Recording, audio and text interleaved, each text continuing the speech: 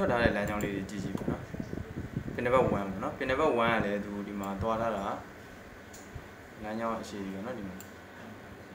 pin number 1ကိုပဲအရင်လိုက်ကြည့်ပြီနော် pin number 1သူသွားထားတဲ့နေရာဒီနားလေးမှာကျွန်တော် point လေးတစ်ခုပြန်တွေ့တယ်နော်အဲ့ point လေးကဘာကိုကုစားပြရလဲဆိုရင်ကျွန်တော် connection ရှိတယ်နော်သူနဲ့ဆက်ထားတဲ့နောက်ထပ်လမ်းကြောင်းနှစ်ခုရှိတယ်လို့သူပြောချင်တာပေါ့နော်တစ်ခုကကျွန်တော်ကနောက်ကိုပြန်လာတွေ့တယ်ဒီကျဲမှာပဲကျွန်တော်နောက်ကိုပြန်လာတယ်ကျွန်တော် pin number 2နဲ့ join ထားတယ်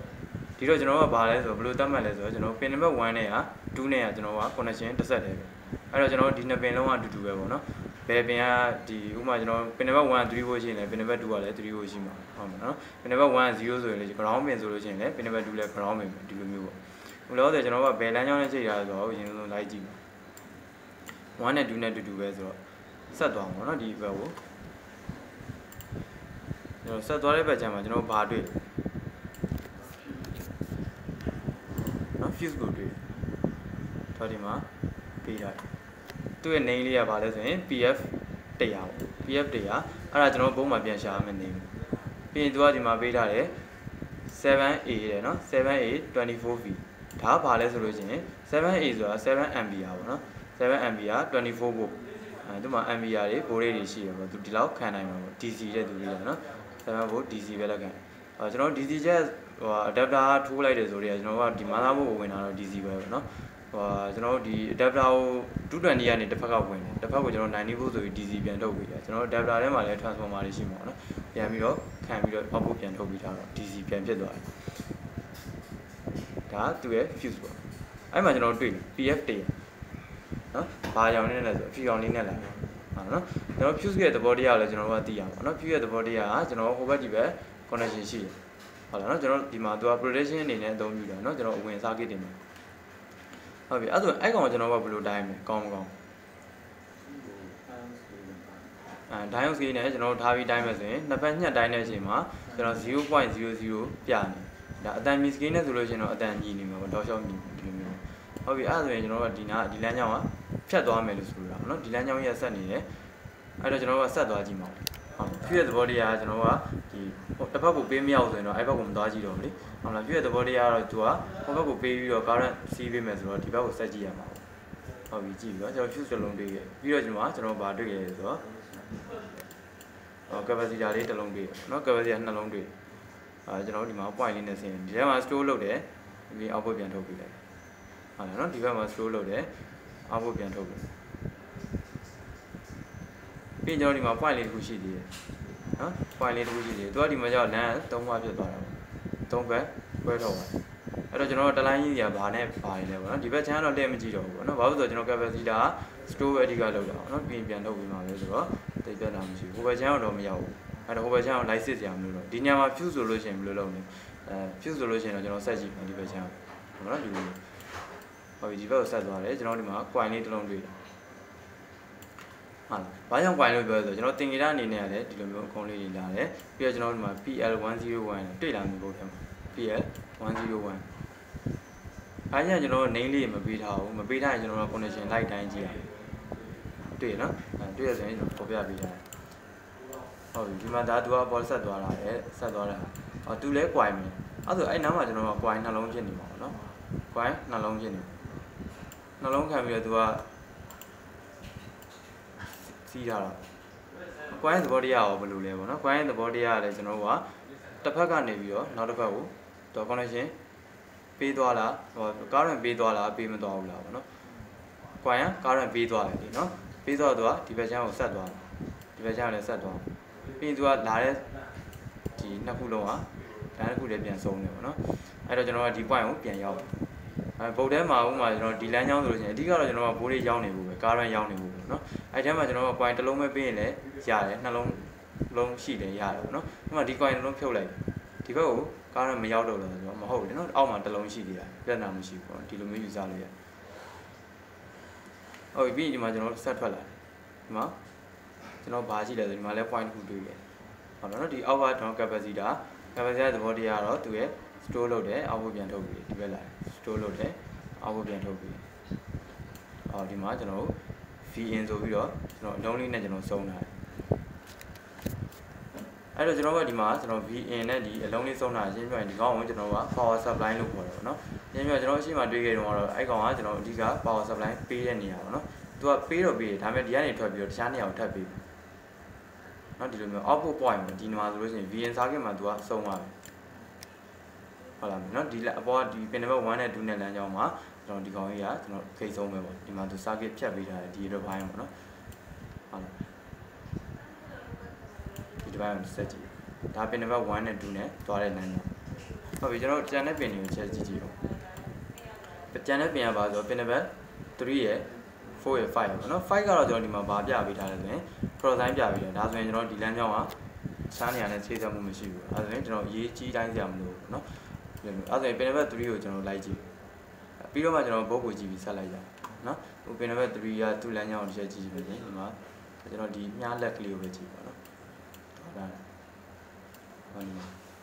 point လေးတစ်ခုနဲ့ပြန်ပြပေးတာဒါဆိုကျွန်တော်တို့ဒီအနောက်ကိုပြန်လာတဲ့ဟာတစ်ခုရှိသေးတယ်เนาะပြန်လာတာ pin number 4ပြီးတော့အဲ့ဆိုကျွန်တော် user လို့ရတာကျွန်တော် pin number 1နဲ့2နဲ့ဟာတတွဲပေါ့နော် pin number 3နဲ့4နဲ့ဟာတတွဲ pin number 5ကျတော့တက်မပါတော့ဟုတ်ပြီအဲ့ဆိုကျွန်တော်ဒီလမ်းကြောင်းကိုပြန်စီကြည့်ဒီလမ်းကြောင်းကဘာလဲပေါ့နော်ဘာလမ်းကြောင်းလဲပေါ့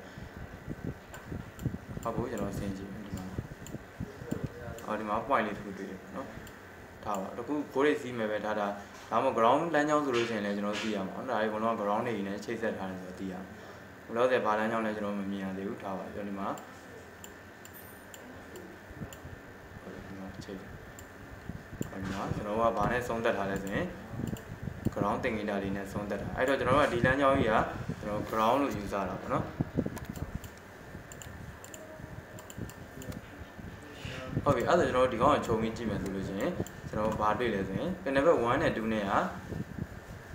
VN လမ်းကြောင်းဟုတ်လားနော် VN လမ်းကြောင်းကျွန်တော်တို့ဒီ3နဲ့4နဲ့က ground လမ်းကြောင်းpin number 1နဲ့2မှာလည်းသူကဒီမှာ name လေးတွေသူကပေးသွားတယ်တွေ့လာပြီเนาะကျွန်တော်ဒီမှာတတိထားမိလားမသိဘူး pin number 1 2နဲ့ဒီမှာ point လေးစုံတယ်အဲ့နေရာလေးကိုသူကဘာနာမည်ပေးခဲ့လဲဆိုရင် APD IM ဒီလိုမျိုးလေးပေးတာပြီးရင်သူက fuse ကိုပြတ်သွားတယ်fuse ကိုပြတ်ပြီးဒီဘက်ရောက်တော့သူက name တစ်ခုထပ်ပြောင်းသွားပြီဟုတ်လား APD IM1 ဒီလိုမျိုး name လေးတွေကသူကအဲ့လိုတစ်ခုနဲ့တစ်ခုနဲ့သူက circuit တစ်ခုနဲ့တစ်ခုနဲ့ကြော်တယ်ခွာတယ်ဒီလိုမျိုးနေရာတွေမှာသူကဒီ name လေးတွေကချင်းပေးသွားတယ်အဲ့လိုမျိုးနော်ကျွန်တော်က name အနေနဲ့အဓိကလိုက်ရှာမှာ PDF မှာဘိုးလေး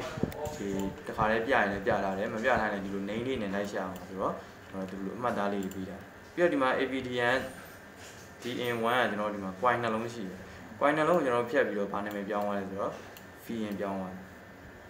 ဟုတ်လားနော်ဒီ point ကိုသူကဖြတ်ပြီးတော့ဒီလိုမျိုးအဲ့တော့ကျွန်တော်က data မှာဒီ data မှာဆိုရင်အဓိက line ကကျွန်တော်2 line ပဲရှိတယ်အဓိက line 2 line ပဲရှိတယ်တစ် line ကကျွန်တော်အပေါ် VN လမ်းကြောင်းဆိုတာကျွန်တော် power ဝင်တဲ့ plus လမ်းကြောင်းနော်အောက်ကကျွန်တော်3နဲ့4နဲ့ကကျွန်တော်ပါလဲဆိုရင် ground လမ်းကြောင်း ground လမ်းကြောင်းအဲ့တော့ကျွန်တော်ဒီမှာချုပ်ပြီးကြည့်မယ်ဆိုဘုံနဲ့ဘယ်နှခုပေး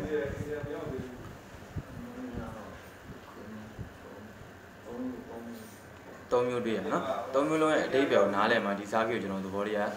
တွေးလို့ရမှာနော်ဒီလိုမျိုးဟုတ်ပြီအဲ့ဒါကျွန်တော်မာသာဘုတ်ကိုကြည့်ပြီးတော့ connection လိုက်တိုင်းကြည့်ပြီး connection လို့လားဒါ PDF ကိုကြည့်ပြီးတော့လမ်းကြောင်းလိုက်အခု PDF မပါတော့ဘူးရိုင်းစစ်ကြည့်တော့မီတာမှာကျွန်တော်ဒီအုံးလက်တန်ရှိတဲ့နေရာဘက်ကိုလှည့်ပြီးတော့ကျွန်တော်အတန်မြေရဲ့ပူဇာမုတ်ကိုချိန်အတန်မြေရဲ့ပူဇာမုတ်လေးကိုချိန်ကကျွန်တော်မီတာကိုကန်လိုက်မှာနှစ်ခုလား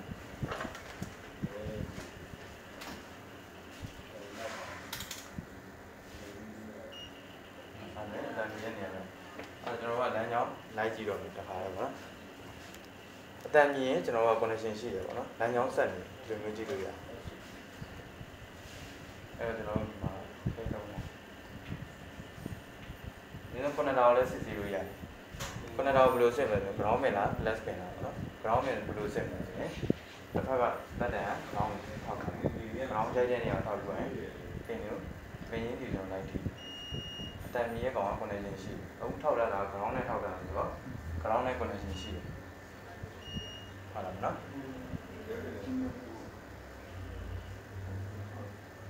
ဒီ PDF ကိုကြည့်ပြီးဒီလေးသွားမှဆိုရင်တော့ကျွန်တော် connector မှာ marking code လေးရှိတယ် marking အမှတ်သားလေးကကျွန်တော်1 2 3 10 cb ရှိလို့ရတယ် PDF မှာလည်းကျွန်တော်1 2 3 4ပြထားရတဲ့အတွက်ကျွန်တော်1 2ဆိုလို့ရှိရင်ဒါ power သွားတဲ့လမ်းကြောင်း2 3 4ဆိုလို့ရှိရင်လည်း ground လမ်းကြောင်းတွေဒါပေမဲ့ကျွန်တော်က PDF မရှိရင်ဘယ်လိုလုပ်မလဲကျွန်တော် PDF မရှိရင်ကျွန်တော် ground ပင်ရှာတယ်နော်ground ပင်ကဘယ်လိုရှာလဲဆိုကျွန်တော်အခုပြောလို့လည်းပြောတန်မီရဲ့မှုတ်လေးမှာထားပြီးတော့တစ်ဖက် ground ရှာပြီးနောက်တစ်ဖက်တန်မီရဲ့ကောင်လိုက်ရှာအဲ့ဒါကျွန်တော်တွေ့ခဲ့တာဒီတစ်နေ့နှစ်ပင်နှစ်ပင်ကအတန်မီဒီဘက်ဆန်းကျကျွန်တော်နှစ်ပင်လုံးကိုဖဲပူထားလိုက်အားကြောင့်အဲ့ဒါရင်ကျွန်တော်ကပင်အနေနဲ့မာမီကိုရရောက်ပြီးတောင်းရပြီးရအဲ့တော့1 2ကကျွန်တော် power လမ်းကြောင်းပါအဲ့လမ်းကြောင်းကိုကျွန်တော်ကတစ်ဖက်တစ်ခုထောက်လိုက်ဒါလည်းတစ်ခုထောက်ပြီးတော့ကျွန်တော်တခြားသူနဲ့ချိတ်ဆက်ထားတဲ့လမ်းကြောင်းကိုရှာတော့အဲ့တော့အရင်ကကျွန်တော် PDF မှာတွေ့တာဖြစ်တယ် PDF တရနော် PDF ပြရထိပ်ကိုထိကြည့်ထိုးရရမယ်ထိလို့ရတယ်ဟုတ်တမ်းပြီဒါဆိုဖြစ်ခဲ့ဟိုဘက်ရောဒီဘက်ရော connection မိနေတယ်နော်ဒါဆိုရင်သူက fix ကောင်းတယ်လို့ယူဆလို့ရတယ်ပြီးကျွန်တော် point လိုက်ရှာတယ် PDF တရ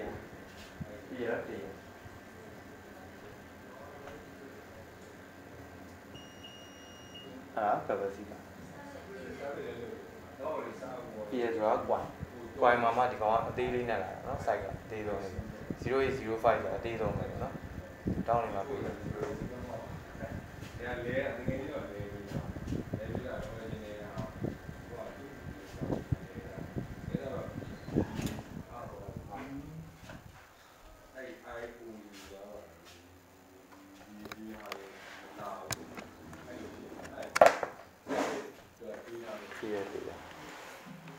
对的，对。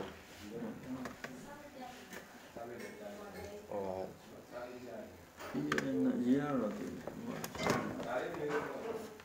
ရတယ်ဒီကကျွန်တော် connection လိုက်တိုင်းကြည့်လိုက်ဒီလေး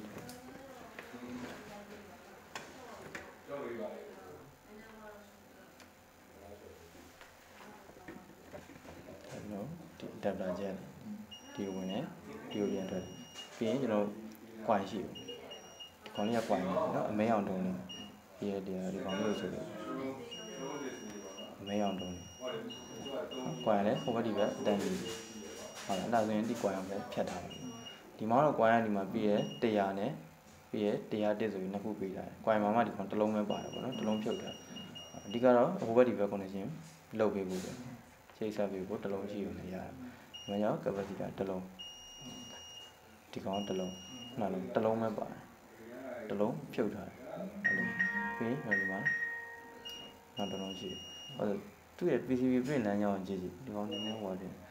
သူ့လမ်းကြောင်းမှာဒီမှာတက်တယ် Y ကလေးကဒီကောင်နဲ့ချိန်တယ်နောက်တစ်ခါဒီဘက်ခင်းအောင်လေးနဲ့ချိန်တယ်အဲခင်းအောင်လမ်းကြောင်းဒီဘက်တွေကတော့အတူတူတော့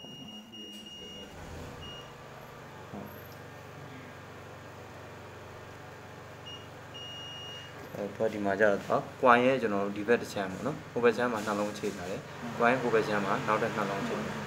အဲ့တော့ကျွန်တော်ဒီ coin ကိုမြင်တာနဲ့ကျွန်တော် coin ရဲ့ဒီဘက်ချမ်းဒီမှာနှလုံးရှိတယ်ဒီ coin ရဲ့ဟိုဘက်ချမ်းမှာလည်းဒီမှာနှလုံးရှိတယ်နှလုံးရှိဒါကကျွန်တော် open circuit ဒီမှာရင်ဆုံးသွားပြီဆိုတော့ဒါကျွန်တော် VN circuit ကိုစစ်မယ်ဆိုလို့ကျွန်တော်ဒီထိပ်မှာရင်ဒီမှာလည်းကျွန်တော် connection မိနေတယ်ဆိုရင်ဒီလမ်းကြောင်းကပေါင်းနေတယ်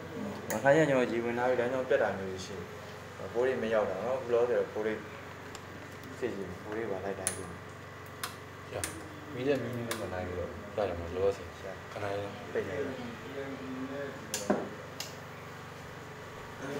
။ supply ဖွင့်လို့ရတယ်။ရတယ်တော့။ဟုတ်ပြီ။ supply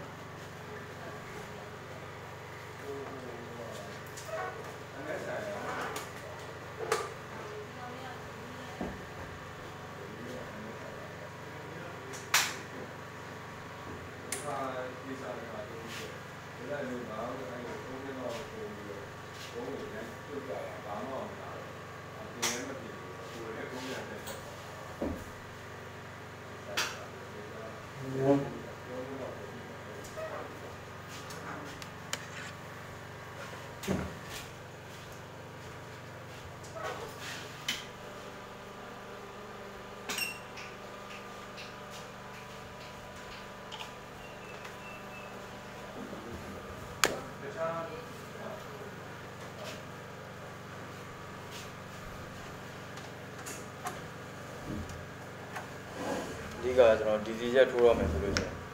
laptop ရဲ့ဘိုးတွေကိုတီးဖို့လိုတယ်ကျွန်တော်ဒီ laptop ကဘယ်လောက်ဘိုးတွေနဲ့လောက်တာလဲတီးဖို့လိုတယ်အဲ့တော့အချို့ laptop ဆိုလို့ရှိရင်ဟိုမှာတွဲဘိုးလိုလာတာကြီးရှိတယ်15ဘိုးလိုပါတော့ညာတော့အပြည့် 90.5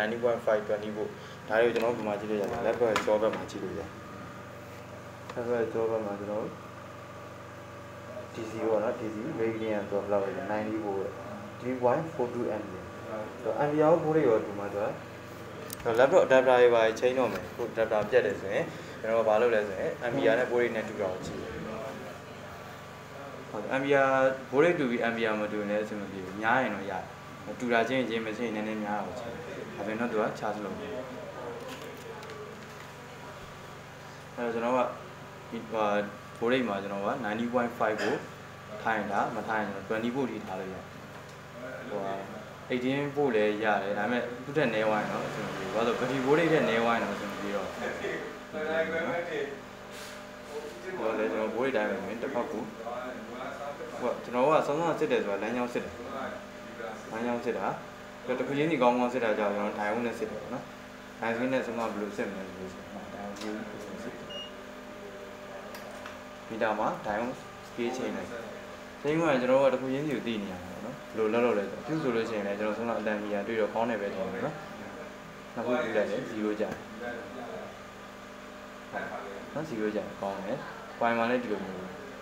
0ကျဟိုမှာကျွန်တော်ဆုံးတော့လမ်းကြောင်းစစ်စစ်လိုမျိုးတော့အတန်မီခဲ့ရင်ဘယ်ကောင်ပြက်လဲကျွန်တော်မသိပါဘူးအဲ့ဒါဆိုရင်ကျွန်တော်တခုချင်းစီကောင်းတယ်စစ်တယ်ဒါလည်းကောင်းတယ်ပြီးကျွန်တော်ဒီမှာ capacitor လေးရှိ capacitor လေးကောင်းမကောင်းလဲကျွန်တော်ခွဲကြလို့ရတယ်ဟုတ်ဆိုနှစ်ဖက်ပူးလိုက်တယ်အတန်မြည်တယ်0ကျတယ်မကောင်းဘူးเนาะအဲ့တော့ကျွန်တော်ကဒီမှာ capacitor ကိုပူးကြည့်လိုက်ဟာเนาะ connection မပြဘူးမင်းတစ်ဖက်တိုင်းအောင်လည်းရ connection မပြရင်ရ1600ပါ1.6ကျော်လို့ဆိုတော့ connection မပြတဲ့လူပေါ့เนาะအဲ့တော့တစ်ခုချင်းကြီးလိုက်တိုင်းတာကျွန်တော်ဒီတိုင်းပဲအဲ့တော့ကျွန်တော်ဘိုးလေးကိုလိုက်တိုင်းကြည့်ဒီကကျွန်တော်ဒီ laptop မှာ plus လမ်းကြောင်းနဲ့ minus ground လမ်းကြောင်းရှိရင် power နှိုးလို့ရတယ်ဒီ volt ဒီမှာเนาะ volt တော်တော်များများဒဲတို့ HP တို့ကတော့မရဘူးဟုတ်တယ်ဒီကမှာ20 volt ချိန်တယ်ကားရောကိုကျွန်တော်က5.2 kg 5 ampere ထားအဲ့ရဒီတော့တစ်ခုကိုကျွန်တော်ချိန်ဟုတ်ကဲ့ကျွန်တော်ဘိုးလေးတိုင်းတော့အောက်မှာဘာမှမရှိဘူးဒါတော့ရေးကြည့်ပါရှော့ပြတော့မယ်plus ပုံမှန်ဒါတော့ဒီမှာပြတာမပြတာဒါနောက်ဝင်းညာအဲ့ရခွဲခြားမှုပြပြဘိုးလေးစစ်တော့မယ်ဆိုကျွန်တော်မီတာမှာပါထားဘိုးလေးတိုင်းနဲ့ဟာထားနော်အဓိကကျွန်တော်ကားရန်သွားတဲ့လမ်းကြောင်းစစ်မှာဆိုတော့ဘိုးပေးပြီးတော့စစ်တော့မယ်ဆိုတော့ကျွန်တော်မီတာမှာဘိုးလေးပြောင်းသွားအဲ့ဒီအချိန်မှာကျွန်တော်ဒိုင်စကင်းနဲ့လိုက်တိုင်းနေလို့မရဘူးဘိုးလေးပြောင်းလိုက်တယ်ပြောင်းသွားရင်ကျွန်တော်အနီးပြပြအနက်ပြပြကြိုက်တာကောင်းချလို့ရတယ်ပြီးကျွန်တော်ဒီ ground ချလိုက်ဒါမှမဟုတ်လည်းဒီမှာဒီ clip နဲ့တစ်ခါပြောပြီးတော့ ground ပဲဟာနော် ground ဆိုရင်အားလုံးဒီလိုပဲဒီမှာ ground မှာတွေ့ကြတယ်ပြော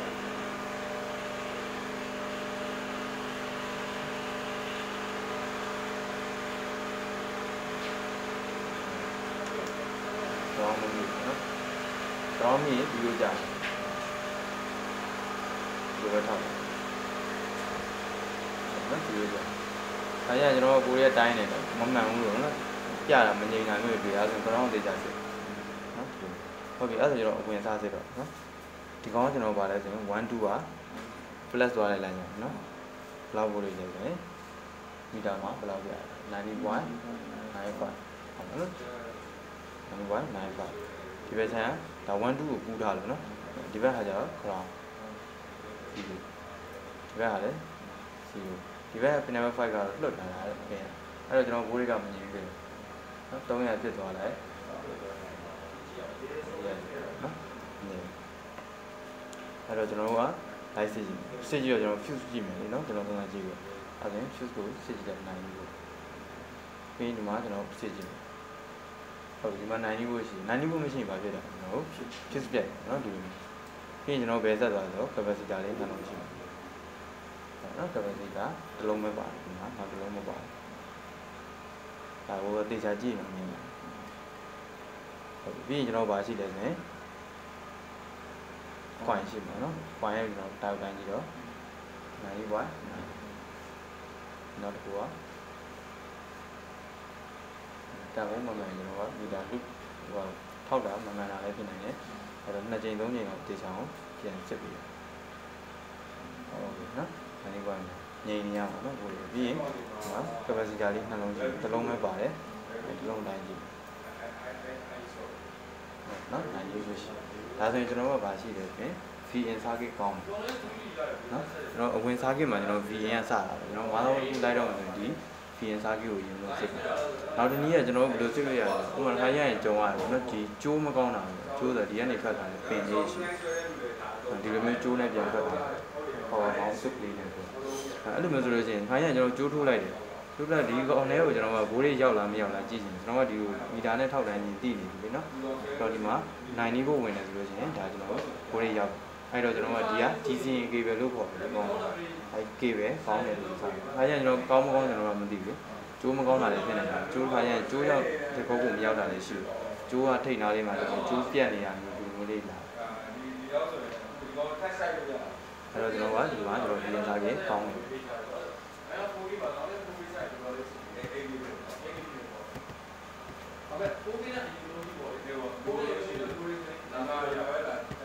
thì con đấy tụi nó khá dễ sao kiểu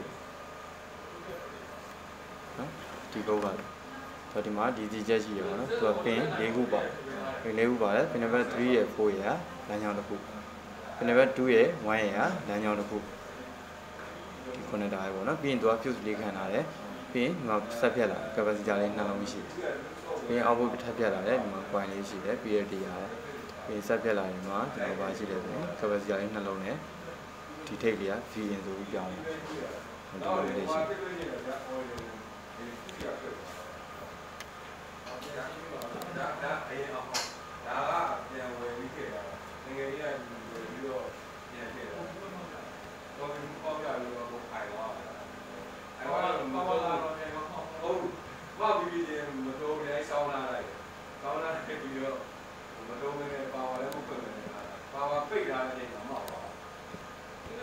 ဒီမှာဆိုတော့ဒါ psid1 psid1 ဆို power jet နော်သူကတွေ့ရတယ် power jet ဒီမှာဆိုတော့ပင်နံပါတ်1နဲ့2နဲ့က connection ဆက်တယ်ပင်နံပါတ်3ရဲ့4ရဲ့ connection ဆက်တယ်ကျွန်တော်ဘုတ်တစ်ခုစားလိုက်တော့မယ်ဆိုလို့ကျွန်တော်ဒီဘုတ်ကိုအရင်ကြည့်ကြည့်ပြီးကကျွန်တော် power ကောင်းကပဲကောင်းတယ် power ကောင်းကြည့်ဘုတ်မှာရိုက်ထည့်ပြီးတော့အဲ့ကနေစားပြီးဆက်ပြီးကျွန်တော်စစ်ဖို့တော့ကျွန်တော်က90 volt စစ်မယ်ဆိုလို့ရှိရင်90 volt မှာသူကပါတဲ့ circuit 3ခုရှိမယ်3ခု circuit မှာပထမဆုံးအစ VN circuit VN circuit ဒီမှာကျတော့သူကဘယ်လိုခေါ်ထားလဲဆို VA1 နဲ့နော် VA1 လို့သတ်မှတ်ထားတယ်သူကဒီမှာ VN နဲ့ VA1 နဲ့အတူတူပဲပေါ့ဒီလိုအတုံးလုံးလေးနည်းနည်းကွဲနိုင်တယ်ဒါပေမဲ့ကျွန်တော် DC jet နေထွက်လို့စတွေ့ရတဲ့ဟာကတော့ VN ပေါ့ PJ1 ဝင်လာ1နဲ့2နဲ့ဝင်လာပြီးပါရင် capacitor လေးနှလုံးခံတာဒီမှာကျတော့သူ fuse မပေါ့ capacitor နှလုံးခံတာပြီးတော့ထွက်လာတယ်ဒီမှာ coin လေးနှစ်ခုရှိမယ် coin နှစ်ခုနဲ့သူကထပ်ပြီးတော့ထွက်လာတယ်ဒီမှာ VA1 ပေါ့နော်သူကဒီမှာကျတော့သူကလမ်းကြောင်းနှစ်ခုခွဲသွားတယ်သူကျတော့ကျွန်တော်တခြား circuit တွေနဲ့ထပ်တွဲပြီးထပ်လုပ်တယ်စောင်းဟာလေးကျတော့တီးတန့်ပေါ့သူကသူတစ်ခုချင်းစီတွားထားတဲ့ဟာလေးဒီမှာဆိုလို့ရှိရင်ကျွန်တော်တို့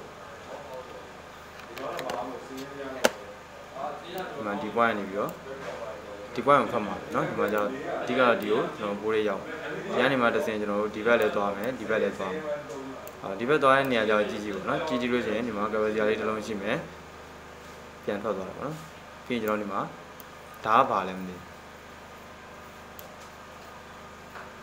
ဘူးရနော်ကိုရတာမရသေးဘူးရပြီ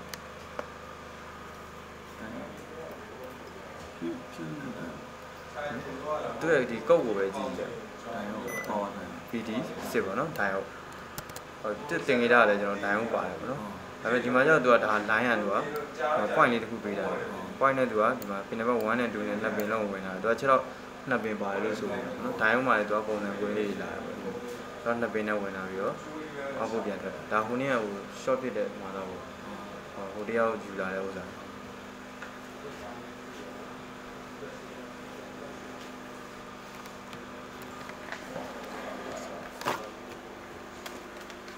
ပြင်စားပြရလွယ်ပါဒါပေမဲ့ဒီဘောလေးကအားလိုက်ရ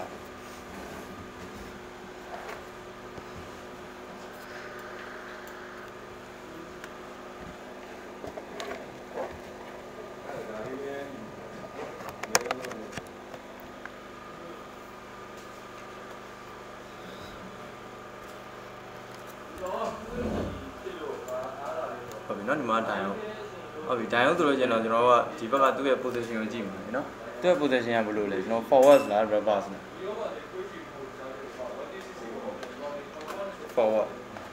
forward ဆိုတော့ကျွန်တော်ဘာလုပ်မှာလဲဆိုတော့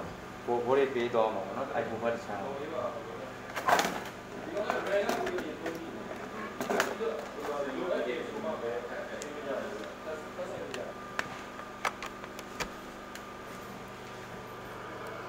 ဒီဘက်ကကျွန်တော်က plus ပဲเนาะဒီဘက်ချမ်း plus pin number 1နဲ့2နဲ့သူကတစ်ဆက်တည်းပဲဆိုတော့ကျွန်တော်ဒီလမ်းကြောင်းကြီးကကျွန်တော်က plus ပဲဆိုတော့ pin 2 pin နဲ့တာခွဲပြီးဝင်လာတာပေါ့เนาะဒိုင်ယိုလေးကိုပြီးဒီဘက်ကျတော့ minus plus ကနေ minus ကိုပဲပြီးသွားတာเนาะအဲ့တော့ကျွန်တော်ကဒီဘက်ကလာတဲ့တခုပေါ့เนาะဘိုးလေးတစ်ခုခုဒါမှမဟုတ်လောဆယ်ကျွန်တော် DC ကြောက်ကြည့်တာဆို90ဘို့ပေါ့ဟုတ်လား90ဘို့တနည်းအားဖြင့်ကျွန်တော် VA1 ပေါ့เนาะ VA1 VA အတူတူပဲပေါ့ဒီနေလေးဟုတ်ပြီတော့ဝင်နေဝင်ဝင်ကသူကဟိုဘက်ကိုတစ်ချက်ထုတ်ပြီးထုတ်ပြီးကနေမှာဒီ point ကိုရောက်မယ်ဒီ point ရောက်ပြီးရင်ကျွန်တော်ဒီမှာဒိုင်ယွန်လေးတစ်လုံးပါလောက်ထားလဲဆိုတော့ဟောဒီမှာတစ်ဖက် ground ချတာဒိုင်ယွန်တစ်လုံးเนาะဒါပါဒိုင်ယွန်လဲဆိုရင်เนาะ shortly ဒိုင်ယွန်shortly ဒိုင်ယွန်ဟုတ်ပြီသူ့ရဲ့ဒိုင်ယွန်ရဲ့အနေထားကျွန်တော်ကြည့်ကြည့်ပါเนาะဒီဘက်ချမ်း minus ဒီဘက်ချမ်း plus ဟုတ်လား plus ကနေပဲ minus ကိုပို့လိုက်သွားဒါပေမဲ့ तू ကအဲ့ plus ဘက်ကို तू က ground ချတာလေဆိုတော့ဒါကျွန်တော်ဒီ circuit ကို तू ကဘာလုပ်စေချင်တာလဲဆိုတော့ဟို short မဖြစ်အောင် तू က product လုပ်ထားတာအဲ့တော့ကျွန်တော်ကဒီလမ်းကြောင်းအောင်ဒီအောက်ကိုဆင်းပြီးတော့ဆက်ကြည့်ကြမှာတော့ပေါ့နော်ပြီးရင်ကျွန်တော်ကဒီကန်ထားတဲ့ပုံစံကို ground ကိုလုံးဝမဝင်အောင်လို့ဒီလိုမျိုးအဲ့တော့ကျွန်တော်ကဒီလမ်းကြောင်းကိုစစ်ကြမလို့ဒီဆက်သွားတဲ့လမ်းကြောင်းကိုထပ်စစ်တော့ဘာတွေ့လဲဆိုရင် point လေးတစ်ခုရှိတယ် point ရှိတယ်ပြီးရင်အောက်ဆင်းလာမယ်ဒီမှာ capacitor လေးတွေ့တယ် psid တဲ့capacity သဘောတရားတော့ကျွန်တော်ရှင်းတယ်နော်ဟိုဘက်ဒီပဲ connection မရှိဘူး output ပြန်ထုတ်ပါအဲ့တော့ကျွန်တော်က board တိုင်းနေနဲ့ဒီဘက်မှာ capacitor မှာကျွန်တော် point တစ်ခုရှိရတယ်နော်ဒီဘက်ချမ်းနဲ့ဟိုဘက်ချမ်းဒီဘက်ချမ်းမှာတော့သူကဒီဘက်သွားတဲ့ board တွေတိုင်းရှိတယ်ဒါကတော့ဟိုဘက်ချမ်းကသူက ground ဆိုရင်တော့0ဘူးတခြားလမ်းကြောင်းနဲ့ချိန်ရတော့တခြား board တွေရှိနေတယ်ဒီလိုမျိုးနော်ပြီးရင်ကျွန်တော်ဆက်ကြည့်တော့ capacitor လေးခံထားပြီးတော့သူကပြန်ထွက်လာမယ်ထွက်လာပြီးတော့ဒီမှာဘာလုပ်ထားလဲဆိုတော့ point လေးတစ်ခုရှိတယ်ကျွန်တော် resistor သဘောတရားဘာလုပ်တာလဲဆိုရင် current ကိုသူကပေးစီးတယ်နော် current ပေးစီးတယ် capacitor လို့သူကပေးစီးတာမဟုတ်ဘူးနော်အဲ့တော့ကျွန်တော် resistor ကိုဒါဖြတ်ပြီးတော့စီးမနိုင်တယ်ပေါ့နော်ဒီတော့ကျွန်တော်အောက်ကိုစီးသွားမယ်ဒီဘက်ချမ်းကလည်းကျွန်တော်ကထပ်သွားတယ်ဒါသူကဒီ point တွေရောနှစ်ခုခွဲတော့သွားတာပေါ့လမ်းကြောင်းကဒီဘက်ကလည်းကျွန်တော်ကြည့်လို့ရတယ်ဒီမှာလည်း point တစ်ခုရှိတယ်ပြီးတော့ဒီဘက်ဆက်သွားတယ်ဒီမှာဒါပါလည်းမသိဘူးเนาะကျွန်တော်ဘာရဲ့တင်ကြရတယ်ဟမ်MOSFET P MOSFET ပေါ့နော် P MOSFET သူ့ကိုကျွန်တော်ပုံမှန်ရှာရင် PG27 လို့တွေ့ရလိမ့်မယ်ဒါသူ့အောက်က model သူ့ရဲ့ model number ပေါ့နော်ဒီမှာဆိုလို့ရှိရင်ကျွန်တော်ကဒီမှာ gate ကတော့ကျွန်တော်ကမြင်သားတယ်လေကျွန်တော်ဒီမှာဒါ gate ဒီဘက်ကကျွန်တော်ကဘာလဲဆိုရင် source နဲ့ drain နဲ့ပေါ့နော် drain နဲ့ source နဲ့တစ်ခုခုပေါ့ something တစ်ခုဖြစ်နိုင်တယ်အဲ့ဒါကျွန်တော်က drain နဲ့ source ကိုကျွန်တော်ပုံစံမှတ်ခဲ့တာပေါ့နော်ဟုတ်ပြီအဲ့ဒါကျွန်တော်ဒီမှာ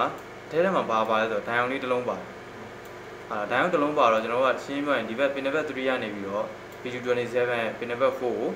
ဓာတ်ရိုက်ပေးမသွားတာဘူးအဲ့တော့ကျွန်တော်က gate ရဲ့ခွင့်ပြုချက်လိုတယ်ပေါ့နော် gate ကကျွန်တော်ကခွင့်ပြုမှာကျွန်တော်က pin number 3ကနေပြီးတော့ pin number 4ကိုရေးကူးပြောင်းပေးနိုင်အဲ့တော့ကျွန်တော်က gate ကိုစဉ်းစားဖို့ကြံသေးတယ်အဲ့တော့ကျွန်တော်ဒီကြော်သွားမယ့်ဘိုင်းကိုဆက်မကြည့်နဲ့အဲ့တော့ကြံတဲ့နောက်က point လေးကိုပြန်ဆက်ပြီးကြည့်ဟုတ်လားအဲ့တော့ဒီနားလေးမှာ resistor ထဲကိုရောက်တာနော်အဲဒီမှာလည်း point တစ်ခုရှိတယ်ဒီ point ကဘာလဲဆိုရင်ဒီထဲကိုဝင်လာတယ်ဒီထဲကဒါတွေကဘာသင်္ကေတတွေလဲဟမ်ဒီမှာဆိုရင် तू က transistor နှလုံးဟုတ်တယ် transistor နှလုံးပေါ့နော်ဒါသူ transistor နှလုံးမှာကျွန်တော်ဒီမှာကြည့်ပေါ့ဒီလိုကောင်လေးပေါ့နော်နှစ်ပိုင်းခွဲပြီးကြည့်လိုက်ပေါ့ဒီဘက် transistor တစ်လုံးဒီဘက် transistor တစ်လုံး transistor နှလုံးရှိတယ်အဲ့ transistor ထဲမှာကျွန်တော်ကဘာ transistor ရောထားတယ်လို့ကျွန်တော်ကကြည့်အောင်ဟုတ်လား P တိုက်လား N တိုက်လားပေါ့ဟုတ်လားထဲမှာဒီအပေါ် transistor ကဘာတိုက်လဲမသိဘူးဒီကောင် base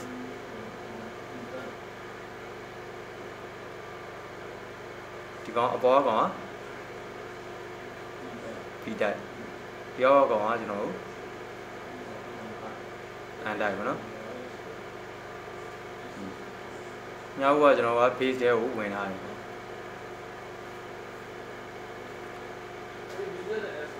်ပြီဒီဘောကောင် and ဒီဘော and ဘာလို့ဆိုတော့ကျွန်တော်ဒီမှာမြောက်ကကျွန်တော်ဒီကျွန်တော်မှတ်ခဲ့တာဘယ်လိုမှတ်ခဲ့လဲဟော emitter ကိုမှတ်ခဲ့တာလားemitter ကိုမှတ်ခဲ့ရလား base ကိုမှတ်ခဲ့ရလားအဲ့တော့ကျွန်တော်ခြားရတော့ emitter ကိုမှတ်တာလား base ကိုမှတ်တာကျွန်တော်ပြောတော့ပြောတယ်နှစ်ခုလုံးနော် base ကိုပြောတာ emitter နဲ့ထွက်တာ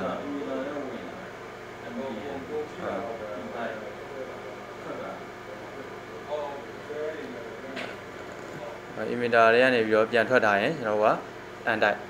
ဟုတ်ပြီဒီမှာဆိုရင်ကျွန်တော်ကြည့်ကြည့်လေနော်ဟိုဟာဘယ်လိုကြည့်မလဲဆိုရင်ဥပမာကျွန်တော်ဒီကောင်ကတော့ base ပေါ့ဟုတ်လားနော်ဒီကောင်က base ဒီမှာဆိုရင်လည်းဒီကောင် base ပဲဟုတ်လားဘာလို့ဒီဘက်ချမ်းက base ဒီဘက်ချမ်းကတော့ collector emitter sampling တစ်ခုဖြစ်နိုင်တယ်ဒီဘက်လည်းကျွန်တော်က collector emitter တစ်ခုဖြစ်နိုင်တယ်ဟုတ်ပြီလားနော်အဲ့ဒီမှာဆိုလို့ရှိရင်ကျွန်တော်ကြည့်ကြည့်လေဒီပုံပဲကြည့်ကြည့်ပေါ့ဒီမှာကျွန်တော် emitter နေထွက်ထားတာဒါမှမဟုတ်ဒီမှာ C ဆိုလို့ရှိရင်လည်းကျွန်တော်ကဒီဘက်ချမ်း E ဖြစ်သွားနိုင်အဲ့တော့ကျွန်တော်ကဒီမှာမှတ်ထားတဲ့ပုံနဲ့ပြန်ပြောင်းမယ်ပေါ့နော်ဘယ်လိုပြန်ပြောင်းမလဲဆိုလို့ရှိရင်သူ base တွေကိုများဝင်ထားလို့ရှိရင်နော် base တွေကိုများဝင်တာကျွန်တော်ကဘာတိုက်လဲဆိုရင် and တိုက်ဟောဆို PMB တိုက်ပေါ့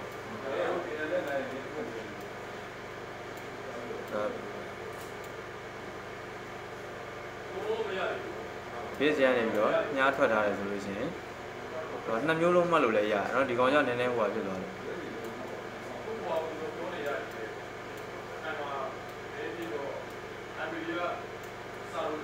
base ရနေပြီးတော့ညားထွက်ထားလို့ရှိရင်တော့က ambient တိုက်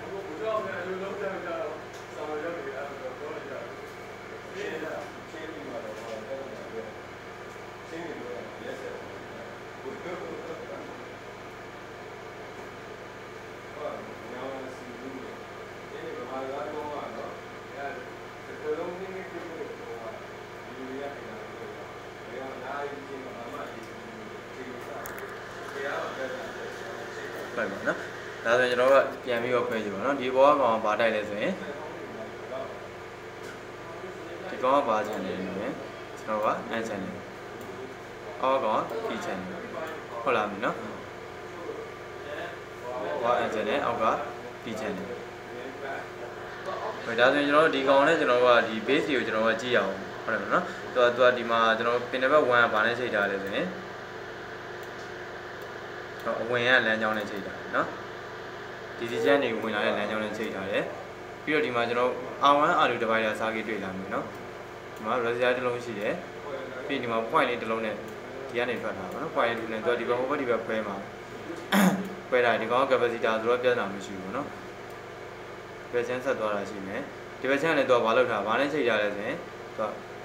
ဒီ watt FET ရဲ့ gain နဲ့လည်းချိန်ထားတယ်ပြီးတော့အောက်ကကျွန်တော် transistor နဲ့လည်းချိန်ထားတယ်ဟုတ်လားနော်ပြီးတော့ဒီအောက်ကိုဆက်သွားတယ်မှာ resistor လေးတစ်လုံးရှိတယ်အောက်မှာ ground နဲ့ချိန်တယ်ပြီးတော့ကျွန်တော်တို့ resistor divider circuit ဖြစ်သွားတယ် resistor divider circuit ဖြစ်သွားတယ်ပြီးတော့အောက်မှာလည်းကျွန်တော်တို့ transistor နှလုံးရှိတယ် dual transistor ပေါ့ဒီကောင်ကျတော့ pin 6ချောင်းနဲ့လာတယ်ကျွန်တော်ပုံမှန် transistor တစ်လုံးမှာကျွန်တော်3ချောင်းနဲ့လာတယ်နော် base collector emitter ကျွန်တော်ဒီ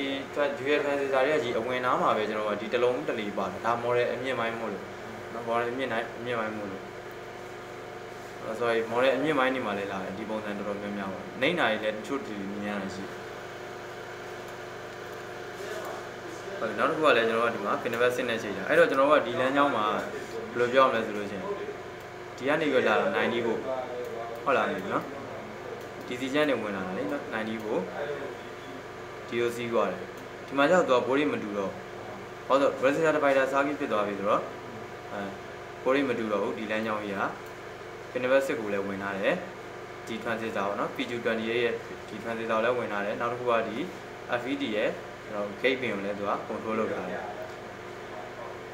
ပြီးတော့ကျွန်တော်90ဖို့ဝင်တဲ့လမ်းကြောင်းဒီမှာကျွန်တော်က pin number 1ကိုကြာတော့ဝင်ထားတယ်နော်ဒီဘောက MP နဲ့ N channel transistor ပေါ့အဲ့တော့ကျွန်တော် resistor divider circuit တွက်ကြည့်အောင်နော်ဒီ software လေး software ကိုငါတို့တွက်လိုက်တယ်နော်တူနေတယ်လေတူနေဆိုဘောကတစ်ဝက်လောက်တယ်နော်တော့ဆို9နယ်လီ9နယ်လီဆက်ရှိ9ဘူးကျော်ကျော်ရှိတယ်ဒါပေမဲ့ဒီကြောင်အောင်တွက်ကြည့်လိုက် resistor နှလုံးတန်မှုတွေတော့အပေါ်အဝင်ပိုးတွေကို short ချတယ်နှလုံးပေါက်ရင်ဘယ်လောက်လဲဆိုရင်sorry 220အစားsorry 220အစားဒီရတော့220အစားနှစ်ခုပေါင်းတော့440into 90 volt နဲ့ပဲတော့နော် 9.5 တဝက်ဖြစ်ပေါ့ 9.5 အဲ့ဆိုကျွန်တော်ဒီကြားရဲ့ point ကလောက်ဖို့ရှိမယ်ဆိုရင် 9.5 volt အဲ့တော့ 9.5 volt ကတော့ဘယ်ဝင်မှာလဲဆိုရင်ဒီ FED ကိုဝင်မှာနော်ဒီဘက်ဟာကျွန်တော်တို့ဒီမှာဝင်လာတယ်ဒီဘက်3ကျတော့အဝင် input volt ဖြစ်သွားတယ်နော်90 volt ဝင်လာတယ်နောက်တစ်ခါကိုသွားဖို့ဆိုရင်ကျွန်တော်ကဒီကောင် P channel ဖြစ်တဲ့အတွက်ကျွန်တော်ကဘာဖြစ်လဲဆိုတော့low level ဖြစ်မှာရအောင် low level ဆိုတော့ကျွန်တော်ကဘာကိုကြည့်ပြီးတော့ခွဲခြားမှာလဲဆိုရင် input volt ကိုကြည့်ပြီးခွဲခြား input volt တဲ့နည်းတယ်နော် 9.5 ဆိုတော့ gate ကို control လုပ်တာဆိုတော့ဒါရှင်းပြရင် output ထွက်မှာ output ထွက်ဆိုတော့ဘယ်နှဘက်ကိုဒီလိုထွက်တယ်ဟုတ်လားနော်ကျွန်တော်စားခဲ့တယ်ဥပမာကျွန်တော်ဒီမှာ90ခုမထွက်ခဲ့ရင်ကျွန်တော်ဘာလုပ်မလဲနော်90ခုမထွက်ခဲ့လို့ရှိရင်ဒီကို90ခုမထွက်လို့ရှိရင်စစ်စရာကျွန်တော်က input volt ကိုစစ်မယ်ဒီ transistor ဒီ FED ရဲ့ input volt 90ခုရောက်တယ်နော်ရောက်တယ်ဒါဆိုရင်ကျွန်တော်က gate ရဲ့ volt ကိုစစ်ကြည့်မယ် gate ရဲ့ volt ကဒီအခုကျွန်တော်တွက်တယ်လို့မျိုး 9.5 volt မရှိခဲ့ဘူး90ခုကြီးဖြစ်နေတယ်ကြော်ရမှာပဲနော်90ခုဖြစ်နေတာမျိုးတွေ့ရလိမ့်မယ်90ခုဆိုတော့ဘယ်လိုဆိုဒီ resistor divider circuit ပြတ်တာမျိုးလားဒီလိုမျိုးနော် resistor divider circuit မှာဥမာအောက်ကဒီ resistor တွေကတန်ဖိုးနည်းတာများတာရှိသေးတယ်နော်အဲ့လိုမျိုးတော့ဝင်လာတာကျွန်တော်ဖြစ်နိုင်ပြီဒီမှာကျွန်တော်နှစ်ချက်ရှိရပါတော့ဒီ FED ပြတ်တာလည်းဖြစ်နိုင်တယ်နောက်တစ်ချက်ဒီ resistor divider circuit မှားနေရတယ်ဖြစ်နိုင်တယ်ပြတ်နေရတယ်ဖြစ်နိုင်နောက်တစ်ခုကကျွန်တော်ထည့်စဉ်းစားရမှာရှိတယ်ဘာလို့ဆိုတော့ gate pin ကိုတော့ဗာနဲ့ချိန်ထားလဲသိတယ်ဆိုတော့ကျွန်တော်ဒီ transistor လေးနဲ့လည်းချိန်ထားတယ်ဟုတ်လားနော်အဲ့တော့ကျွန်တော်ဒီ transistor ကလည်းကျွန်တော်ဒီ gate ရဲ့ volt တွေကိုမလုပ်နိုင်လဲဆိုလို့ရှိရင်90 volt ဖြစ်သွားအောင်ဖန်တီးပေးနိုင်တယ်ဘာလို့ဆိုတော့ကျွန်တော်ဒီဘက်ကဝင်လာ90 volt တွေ့တာဒီကောင်းဝင်လာ90 volt သူက dual transistor သာပြောတာပါဒါပေမဲ့တစ်လုံးချင်းစီပဲလုပ်လို့တော့ဒီမှာတစ်ဖက်90 volt ဝင်လာတယ်တော့ဒီကောင်သာကျွန်တော်က n channel ဆိုတော့ base ကဘယ်လောက် volt တွေဆိုရင်လုပ်လို့ပါတယ်n channel ဆိုလို့ရှိရင်ကျွန်တော်က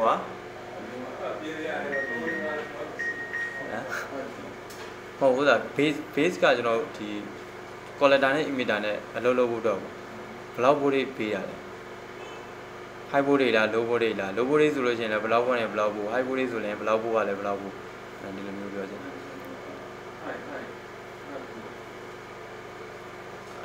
n channel ဆိုလို့ရှိရင် low လေနော်ကျွန်တော်ဒီ FED နဲ့ပြောင်းမြန် transistor မှတ်ထားလားမှတ်ထား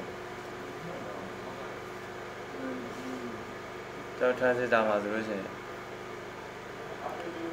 တော့ n channel transistor ဆိုလို့ရှိရင်ကျွန်တော် low level နဲ့လုပ်တယ် base ကမှတ်ထား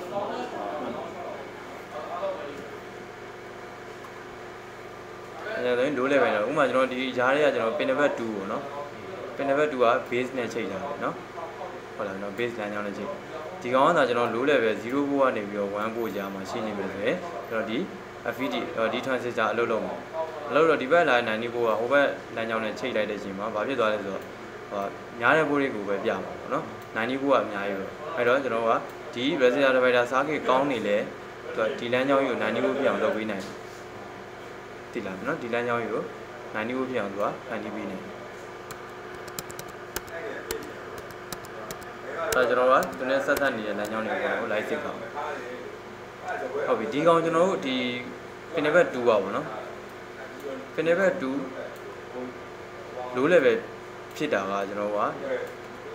ဘာနဲ့သက်ဆိုင်လဲဆိုတော့သူနဲ့ချိန်ထားတဲ့လမ်းကြောင်းတွေကိုဆက်ကြည့်ရမှာဟုတ်နော်သူနဲ့ချိန်ထားတဲ့လမ်းကြောင်းဘာနဲ့ချိန်ထားလဲဆိုရင်သူလမ်းကြောင်းတွေမှာဆွဲထားတယ်ဘာလဲဆိုတော့ကျွန်တော်တို့ဒီအောက်ကဒီ P channel transistor ရဲ့ambient တိုက်ရဲ့ကျွန်တော်တို့ဒီဘာပင်နဲ့ချိန်ထားလဲ base collector သုံးဖို့ emitter နဲ့ချိန်ထားတယ်ဟုတ်နော်တစ်ခုနဲ့ချိန်ထားအဲ့ဒါဆိုကျွန်တော်တို့သိတာတော့ဒီဘက်ချမ်းကတော့ကျွန်တော်က collector မဟုတ်တော့ emitter ပေါ့နော်ဒီလိုမျိုးရှိမှာဟုတ်ဒီဘက်အဲ့ဒါဆိုကျွန်တော်က base ကလိုသေးတယ်နော်ဒီကောင် ground ချဖို့တော့ဒီကောင်အလုပ်လုပ်နေတာပေါ့နော်ကောင်အလုပ်လုပ်တယ်ဆိုလို့ရှိရင်ကျွန်တော် pin number 4နဲ့ pin number 3နဲ့က connection ဖြစ်နေမှာပေါ့ connection ပြီးတော့ဒီလမ်းကြောင်းကြီးက ground ကျသွားမှာဟုတ်အဲ့တော့ကျွန်တော်ကခြုံပြီးပြန်ကြည့် ဟုတ်ဒီမှာအဲ့ဆိုရင် pin number 5 ပေါ့ pin number 5ကဒီအောက်က P channel FVD ရဲ့အလုပ်လုပ်ဖို့တော့ဆိုတာဖွင့်ပေးမယ်လမ်းကြောင်းဟုတ်လားအဲ့တော့ pin number 5လမ်းကြောင်းကိုတစ်ချက်ကြည့်ကြည့်အောင်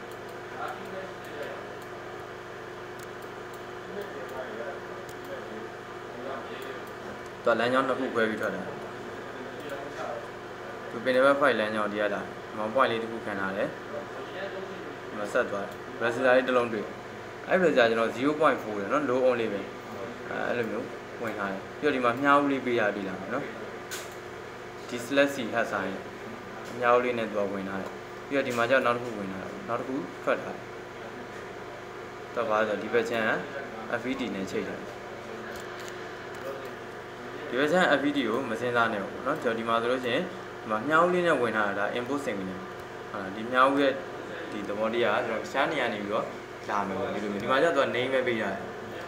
name ပဲပေးရတယ်ဒီကောင်ကျွန်တော်အသိချင်းလိုက်ရှာဒီလိုမျိုးလောဆရာကျွန်တော်မချရဘူးဆိုတော့ဒီကောင် easy ကနေထွက်လာတယ်easy ကနေထွက်လာတော့ဒီကောင်ကဘယ်လိုလုပ်တာလဲဆိုလို့ရှိရင်သူက adapter ထိုးထားတဲ့အချိန်မှာဒီကောင်ကဘာ level လဲဆိုရင် low level adapter ထိုးထားတဲ့အချိန်မှာ low level ဆိုတော့ကျွန်တော်0ဖို့ adapter ထိုးတဲ့အချိန်မှာလည်း adapter ကြီးပဲပေါ့နော် battery မပေါအောင်ဒီ state မှာ low level ဒါပေမဲ့သူက battery ကြီးပဲ adapter မထိုးထားဘူးဆိုရင်ဒီကောင်ဘာ level လဲဆိုတော့ high level ဒီ slash c ထပ်ဆိုင်လေးကျွန်တော် easy လာတော့မှကျွန်တော်က easy မှာကျွန်တော်ပြောရင်းနဲ့တခါလေးညှက်ပြီးပြောပြီးနော် high level ကကျွန်တော်က battery only ပဲဒီလိုမျိုးရှိတာပေါ့နော်ဒါကြောင့်မို့လို့adapter ကို battery ကိုတက်ထားရဲဆိုလို့ရှိရင်တော့ low level ပဲဟုတ်ပြီဒီကောင် low level နဲ့လာမယ်ထားပါ adapter ထိုးထားတဲ့အချိန်နော်ဒီလမ်းကြောင်းကြီးတစ်ခုလုံး low level ဆိုတာကျွန်တော်0ပေါ့ဒါဆိုလို့ရှိရင်ကျွန်တော်ဒီအောက်က channel ကကျွန်တော်ဆုံးသွားခွဲခဲ့တာဘာ channel P channel တော့ဘာဖြစ်မှာလဲဆိုတော့အလုံးမလုပ်ဘူးနော်ဟုတ်လားနော်အလုံးမလုပ်တော့ဆိုတော့ကျွန်တော်ဘာဖြစ်မလဲဆိုတော့ pin number 3နဲ့4နဲ့ connection မရှိတော့ဘူးconnection မရှိတော့ကျွန်တော်ဘာဖြစ်မလဲဆိုရင် pin number 4ကတက်ပေါ့ ground pin pin number 3ကျတော့သူကချားနေရာနဲ့ချိန်ထားတာမရှိဘူးတူလမ်းကြောင်းကနော်ဒီအပေါ်ကောင်နဲ့ပဲချိန်ထားဒီဘောကောင်ကလည်း base လမ်းကြောင်းကြီးဆိုတော့သူကကိုရီပေးသွင်းထားတဲ့နေရာမဟုတ်ဘူးเนาะ तू ကစောင့်နေတဲ့နေရာသူ့ကိုလာပေးမှစောင့်နေအေးဟုတ်ပြီအဲ့ဒါကျွန်တော်ဒီမှာပြန်ကြည့်အောင်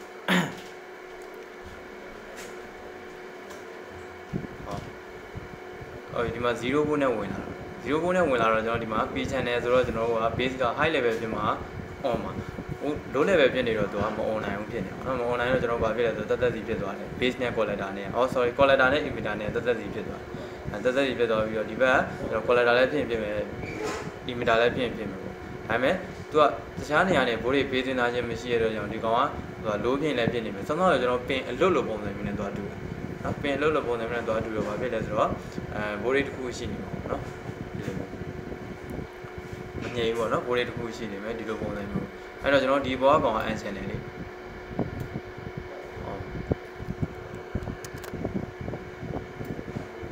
n channel ဆိုတော့ကျွန်တော်ကဘာဖြစ်ရမလဲ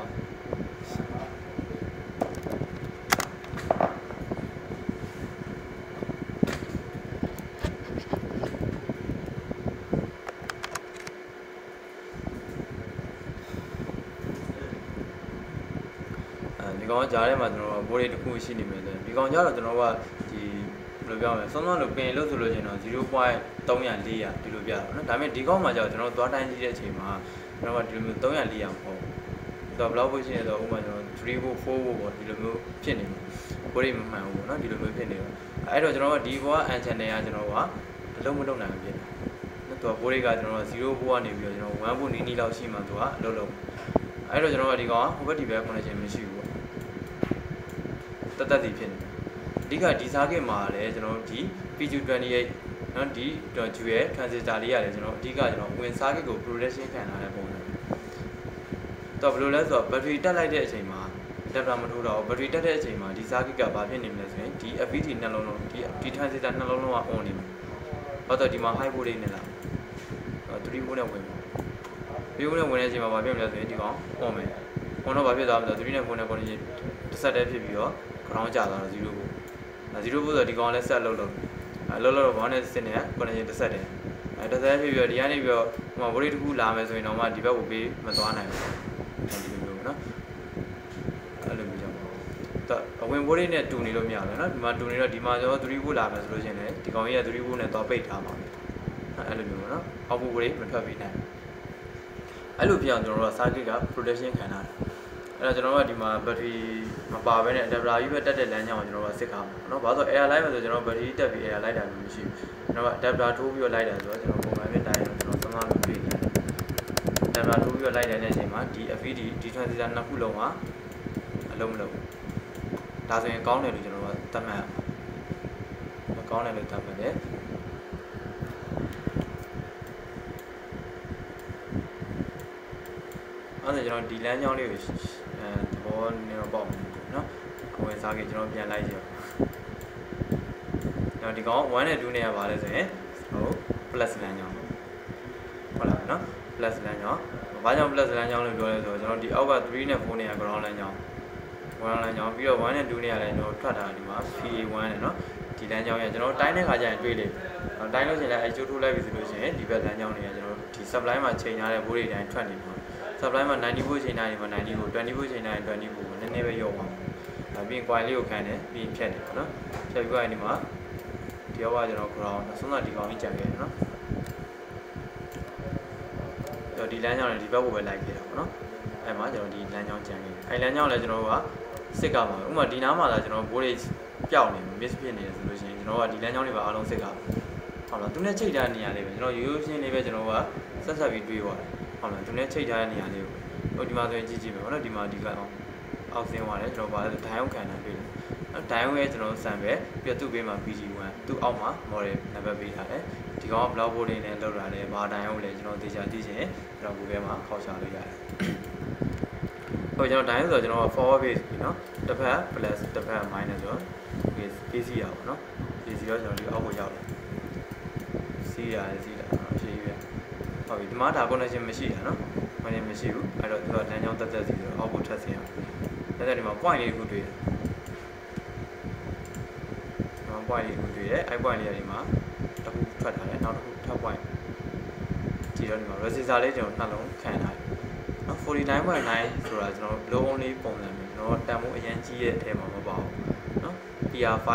PR11 ဟုတ်ပြီသူတို့ resistor လေးခံပြီးဘယ်ကိုဆက်သွားလဲပေါ့နော်ဆက်သွားတဲ့နေရာလေးကြည့်မယ်ဆိုရင် resistor output point ကိုထပ်သွားကြည့်ထပ်သွားကျွန်တော်ဒီမှာ name လေးတစ်ခုတွေ့ DC ရယ်နော် DC ရယ်ဟုတ်ပြီကျွန်တော်ထပ်သွားတော့မလုပ်ထားဘူး capacity တစ်လုံးတွေ့ဒီလမ်းကြောင်းကြီးကကျွန်တော်90 volt ပဲနော်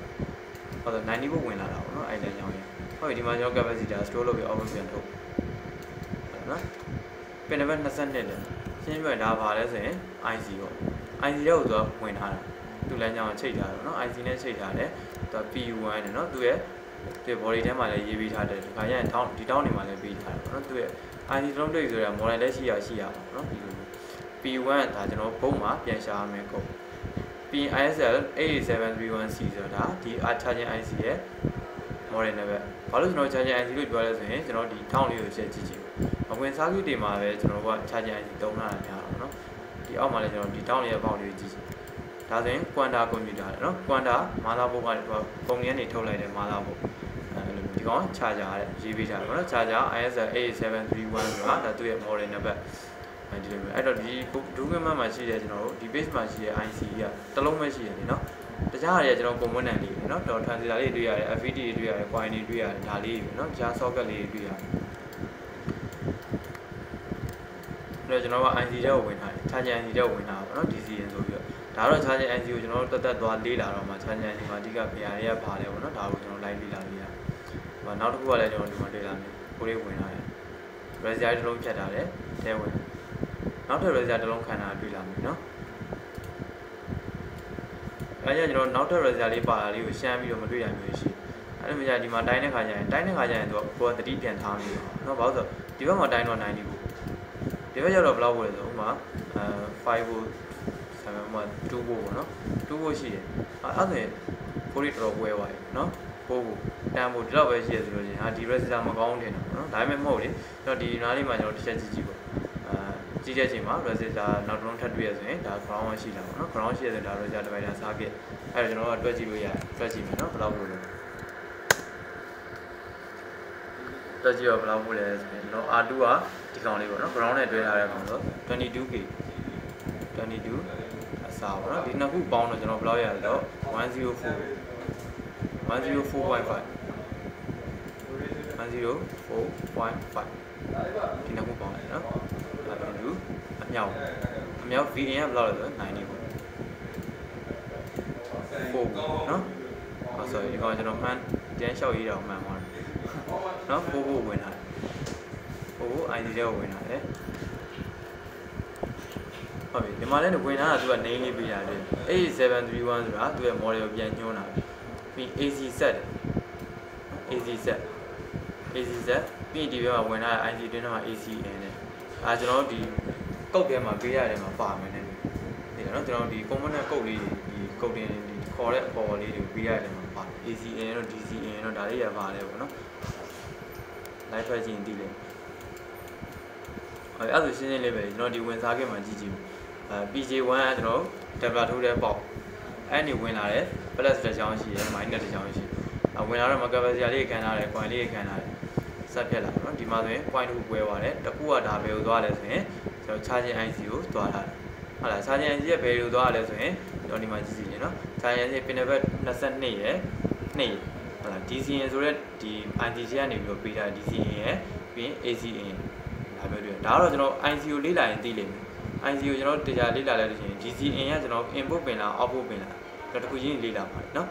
DCN ဒီ IC ရဲ့ model တစ်ပတ်နဲ့ကျွန်တော် data sheet တောင်းရှာပြီးတော့ရိုက်ထည့်လိုက်တယ်ဟုတ်လားအဲ့မှာကျွန်တော်ရှာလို့ရတယ်ဒီမှာ DCN ဆိုတဲ့ signal က DIC ထဲကို input ဝင်တာလား DIC ထဲကနေပြီးတော့ output ပြန်ထုတ်လိုက်တာ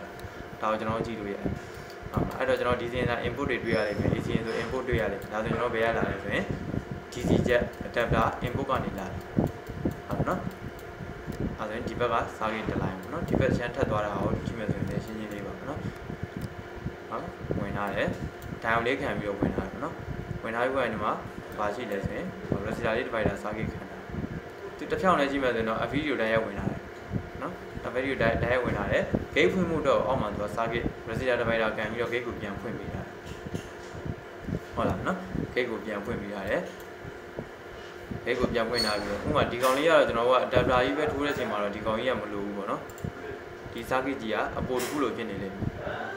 အဲ့လိုမျိုးတကယ်လည်းဒီကောင်ကြီးကိုချုပ်ချလိုက်ပြီးတော့စမ်းကြည့်ပြဿနာမရှိဘူး power တက်တယ်လို့တယ်ဘာလို့ဆိုတော့ဒီကောင်ကဒီရှင်းပြောလို့ရှိရင် adapter ကြီးပဲသုံးတဲ့အချိန်မှာတော့ဒီကောင်လုံးမလုံးဒါ battery ဘက်ကိုဘယ်လိုရမလဲ error မရှိအောင်ဥပမာကျွန်တော် short မဖြစ်အောင်ခံထားတယ်ဥပမာ adapter ဖြုတ်လိုက်ပြီး battery ပဲထိုးမှာ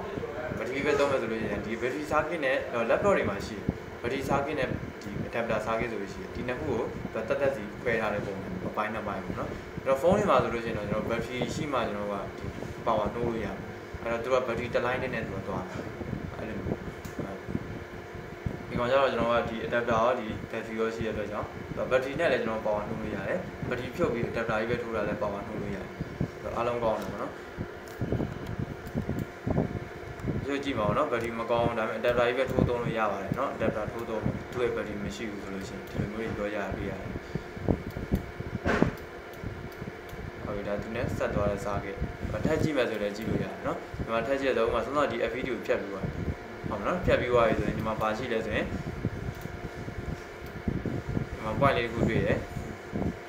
ဒီကိုထွက်လာဒီမှာအောက်ကိုလည်းထွက်လာတာပေါ့เนาะအောက်ထပ် resistor လေးတစ်လုံးရှိတယ်0.4 ဆိုတာချင်းပြန်ချမ်းပါလို့မျိုးပဲเนาะတော့ low on လေးပဲ 0.4 ohm ဆိုတော့နည်းတဲ့တန်ဖိုးပါเนาะအဲ့တော့ဒီမှာ resistor တစ်လုံးကိုကန်ပြီးဖြတ်ထားတယ်ဒီမှာဆိုညင်းပြက်ကလေးနဲ့ name လေးပေးထားတယ် CSIB1 ပြီးတော့နောက်တစ်ခုရှိတာကျွန်တော်ဒီမှာ resistor လေးတစ်လုံးထပ်ဖြတ်လိုက်ဒီကောင်လေး 0.01 ထပ်ဖြတ်လာပြီးတော့ဒီမှာ point လေးတစ်ခုရှိတယ်ဒီမှာလည်း resistor လေးတစ်လုံးခံပြီးတော့အောက်ပို့ထွက်လာမြင်းပြက်လေး CSIN1 CSIB1 အဲ့ဒါဒီကောင်လေးကပြန်มาရှိရတယ်ကျွန်တော်ရှာဖို့လိုပါတယ်ပေါ့နော်ရှာဖို့ဆိုလို့ရှာမယ်ဆိုဒီမှာ copy ကူးလိုက်မယ်ဒီမှာ select tool လေးရှိတယ် select ဆွဲလိုက်ပြီးတော့ပြီးမှ right click copy ပေါ့ဒီမှာ file box လေးထည့်လိုက်မယ်ပြီးရှာလိုက်တော့ရိုက်ရှာလိုက်ဒါကျွန်တော်နောက်တစ်နေရာမတူတဲ့တစ်နေရာကိုထည့်ရောက်ပါတာပြီးထည့်ရှာလိုက်ဒါဆုံးတော့နေရာကိုပြန်ရောက်လာတယ်ပြီးထည့်ရှာကြည့်ရှိသေးတယ်မ ရှိတော့ဒါဆိုရင်ကျွန်တော်ဘယ်နေရာသွားတာလဲ2နေရာပဲသွားတာဖုန်းထဲမှာရှင်းတော့သိတယ်ဖုန်းထဲမှာဆိုလို့ရှိရင်သူကရိုက်ထည့်လိုက်တယ်ဆိုလို့ရှိရင်ဘယ်နှခုတွေ့ရဆိုတော့လာပြတယ်10ခုရှိရပါတော့ဒါကိုရောက်နေတာဘယ်နှခုမြောက်ဒီလိုမျိုးလေးပဲလာပြဟုတ်ပြီဒီမှာကျွန်တော်တွေ့တယ်ဒါပေမဲ့ဒီကောင်ကလည်းဘာလဲမသိဘူးအဲ့တော့ကျွန်တော်ကအရင်ဆုံးချက်ကြည့်လိုက်ဟောဒါဆောင်းဆောင်းစာမျက်နှာမှာပဲပြန်ရောက်နေတယ်နော်ဆောင်းဆောင်းစာမျက်နှာရဲ့ဒီကနေပြီးတော့ဒီကိုပြန်ရောက်လာပြရမယ်နော်ဒီကြောင့်ဟန်ကိုပြန်ကြောင်းလိုက်ဟုတ်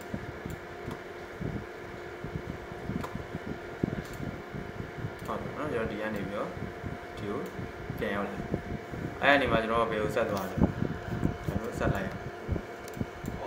ဟုတ်ပြီဒီမှာထောက်ဝင်ဒီမှာလည်းထောက်ဝင်ဟုတ်နော်နောက်ခုဒီမှာ resistor လေးတစ်ခုစီခံပြီးတော့ထောက်ဝင်တာလေနော်ဒီမှာလည်း30ပဲပြီးလာတယ်ဒီမှာလည်း30ပဲတန်မှုတူတူဝင်လာတယ် capacitor လေးကိုကျွန်တော်ဟိုဘက်ဒီပဲ coupling ခံတာဒါကို coupling ခံတယ်လို့ခေါ်တယ်ပေါ့နော်ဒါဒီ circuit မတူတဲ့လမ်းကြောင်းတစ်ခုဖြတ်သွားတဲ့ဟာမျိုးပေါ့နော်ဟိုဒီဘက်မှာလည်းပွားတယ် capacitor အဓိကတော့ဒီမှာဟိုဘက်ဒီပဲတော့အပြိုင် store လုပ်မယ်ဒီ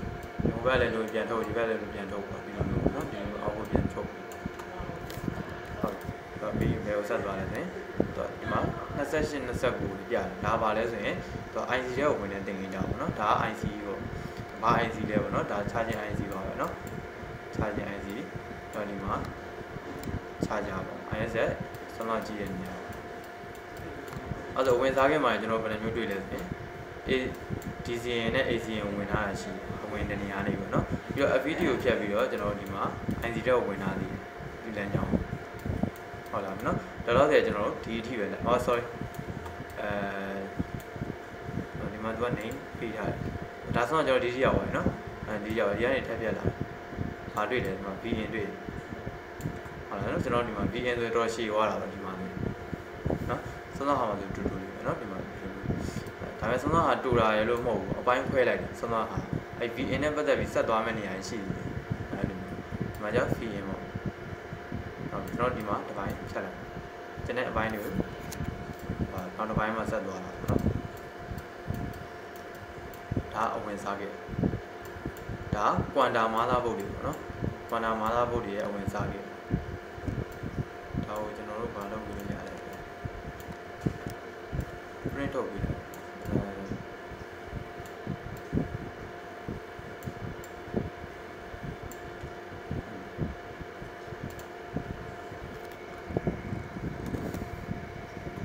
ပြန်ကျွန်တော်ကြည့်ကြည့်နော်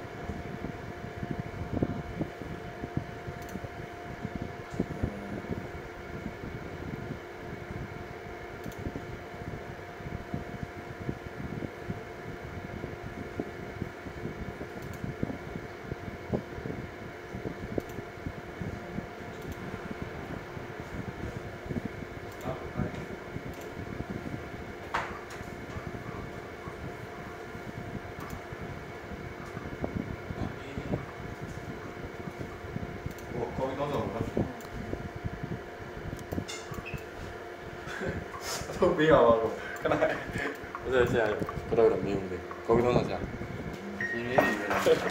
不拿吗？你，我下来没拿。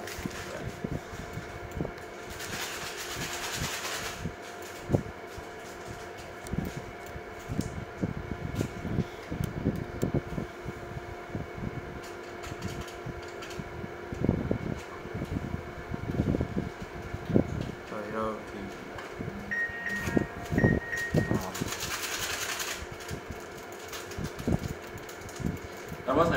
发配到里边当中去，下届 ICU，哦不 psid ICU 的，ပြီးတော့ရေစနေရပြတ်တော့အခုဆိုရိုင်းပြန်ပြလိုက် K ပိန်လို့နေတာမျိုးပါဆိုရိုင်းပြန်ပြလိုက်တခြား IC ပါအကုန်လုံးတူနေစားအဲ့လိုဆိုရိုင်းပဲထိကျွေးပြီးတော့ try လိုက်တော့အဲ့လိုကောင်းတယ်ဒါပေမဲ့တူကထည့်ပြလိုက်ရမှာလား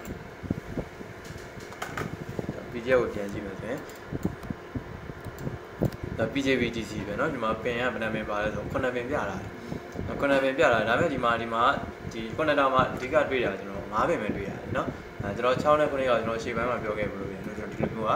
ဒီ connector ရဲ့ဘေးဟိုဘက်ဒီဘက်ကိုတော့ခဲဆွဲထားတာပေါ့เนาะပြီးတော့ဒီမှာကျတော့ဒီမှာ cross line လေးလည်းပြတာ connection ကဆက်သွားတဲ့နေရာမရှိဘူးဒါပေမဲ့တွင်းထဲမှာ ground လို့ရေးပေးထားတယ် GND ဆိုတာကျွန်တော် ground ရဲ့အတူကောက်ပေါ့နော်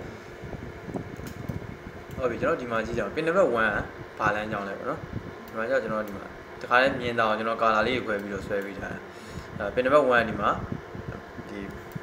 ပြောင်းလေးပေါ့နော် bio နဲ့သူလမ်းကြောင်းတာ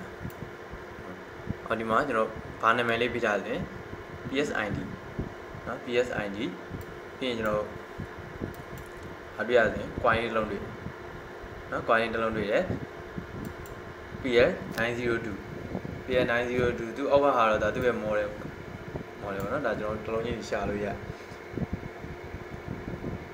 အော်ဒီမှာလည်းကျွန်တော်တွေ့တယ်နော် pl902 သတိလေးပဲကျွန်တော် site လေးရသူ့ဘေးမှာ0609 0603လေးပြတာတွေ့တာနော်0603ရနော်0603ဆိုတာရန်တည်ရဲ့ site လေးတွေ့လာမယ်မဲအောင်တုံးလေးပဲမတွေ့အဲ့ပတ်ဝန်းကျင်မှာ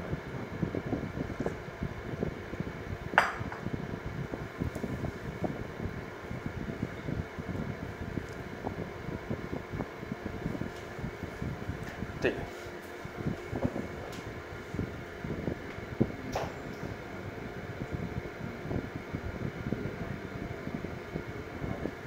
နိုင်တော့ဘူးဒီကြသည်ပေါ့နာမည်လေးရသူကစောက်တိုးတွေမျိုးအတဲ့ကိုပေးချင်လို့ပေးတာ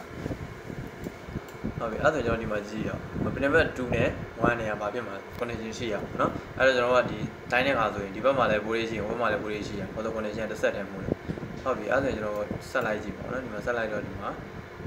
တွားတာတစ် line နဲ့ပဲဒီမှာဆိုရင်မြင်းကောက်လေးပြန်ပေးလာတယ်ဒီမှာဆက်သွားတာအောက်ပြန်ဆင်းလာတယ်ဒီမှာကျွန်တော်ဘာလဲဆိုရင် point လေးတွေရှိတယ်ဟုတ်လားဆိုတော့နှစ်ခုခွဲထွက်သွားတဲ့ပုံစံမျိုးเนาะဒီ point မှာဆိုရင်ကျွန်တော်ကြည့်ကြည့်ဆင်းလာတယ်အောက်ကတိုင်ကကျွန်တော်ကဘာဘယ်လိုပုံစံမျိုးလဲဆိုလို့ရှင်ကြည့်ကြည့်ပါเนาะကျွန်တော်ဒီမှာအောက်ကဘာလဲဆိုရင် minus sorry plus ပေါ့အောက်က plus အပေါ်ကဒီကောင် minus ဒီကောင်လည်း minus ပေါ့အဲ့တော့ကျွန်တော်ဒီမှာ plus ကို ground ချထားဆိုရင်ကျွန်တော်ကဘာလို့သိရမှာလဲဆိုရင်progression ခံထားတာပေါ့နော်။တင်ပြရင်ဒီ circuit ကြီး short မဖြစ်အောင်ဒီ safe ဖြစ်အောင်ကျွန်တော်တို့ခံထားတဲ့ဟာပေါ့နော်။ဒီပြီးတော့ကျွန်တော်နောက်တစ်ခုတွေ့ရ add sign တွေတွေ့ရတယ်နော်။ add sign ဆိုတော့ကျွန်တော်ဘာကိုစားပြရလဲဆိုရင် not input တယ်နော်။ book ထဲမှာမပါဝင်တော့ပြောချင်တယ်။ book ထဲမှာမပါတော့အဲ့တော့ကျွန်တော်ဒီလမ်းကြောင်းကိုဆက်ပြီးတော့စစ်စရာမလိုတော့ဘူးနော်။ဒီကောင်ကြီးကဘာလဲမပါဘူးဆိုတော့နောက်ထပ်ပေးထားတဲ့လမ်းကြောင်းပဲဆက်လိုက်နောက်ထပ်ပေးထားတဲ့လမ်းကြောင်းဒီမှာဆက်သွားတာဒီမှာ point လေးကိုပြပြန်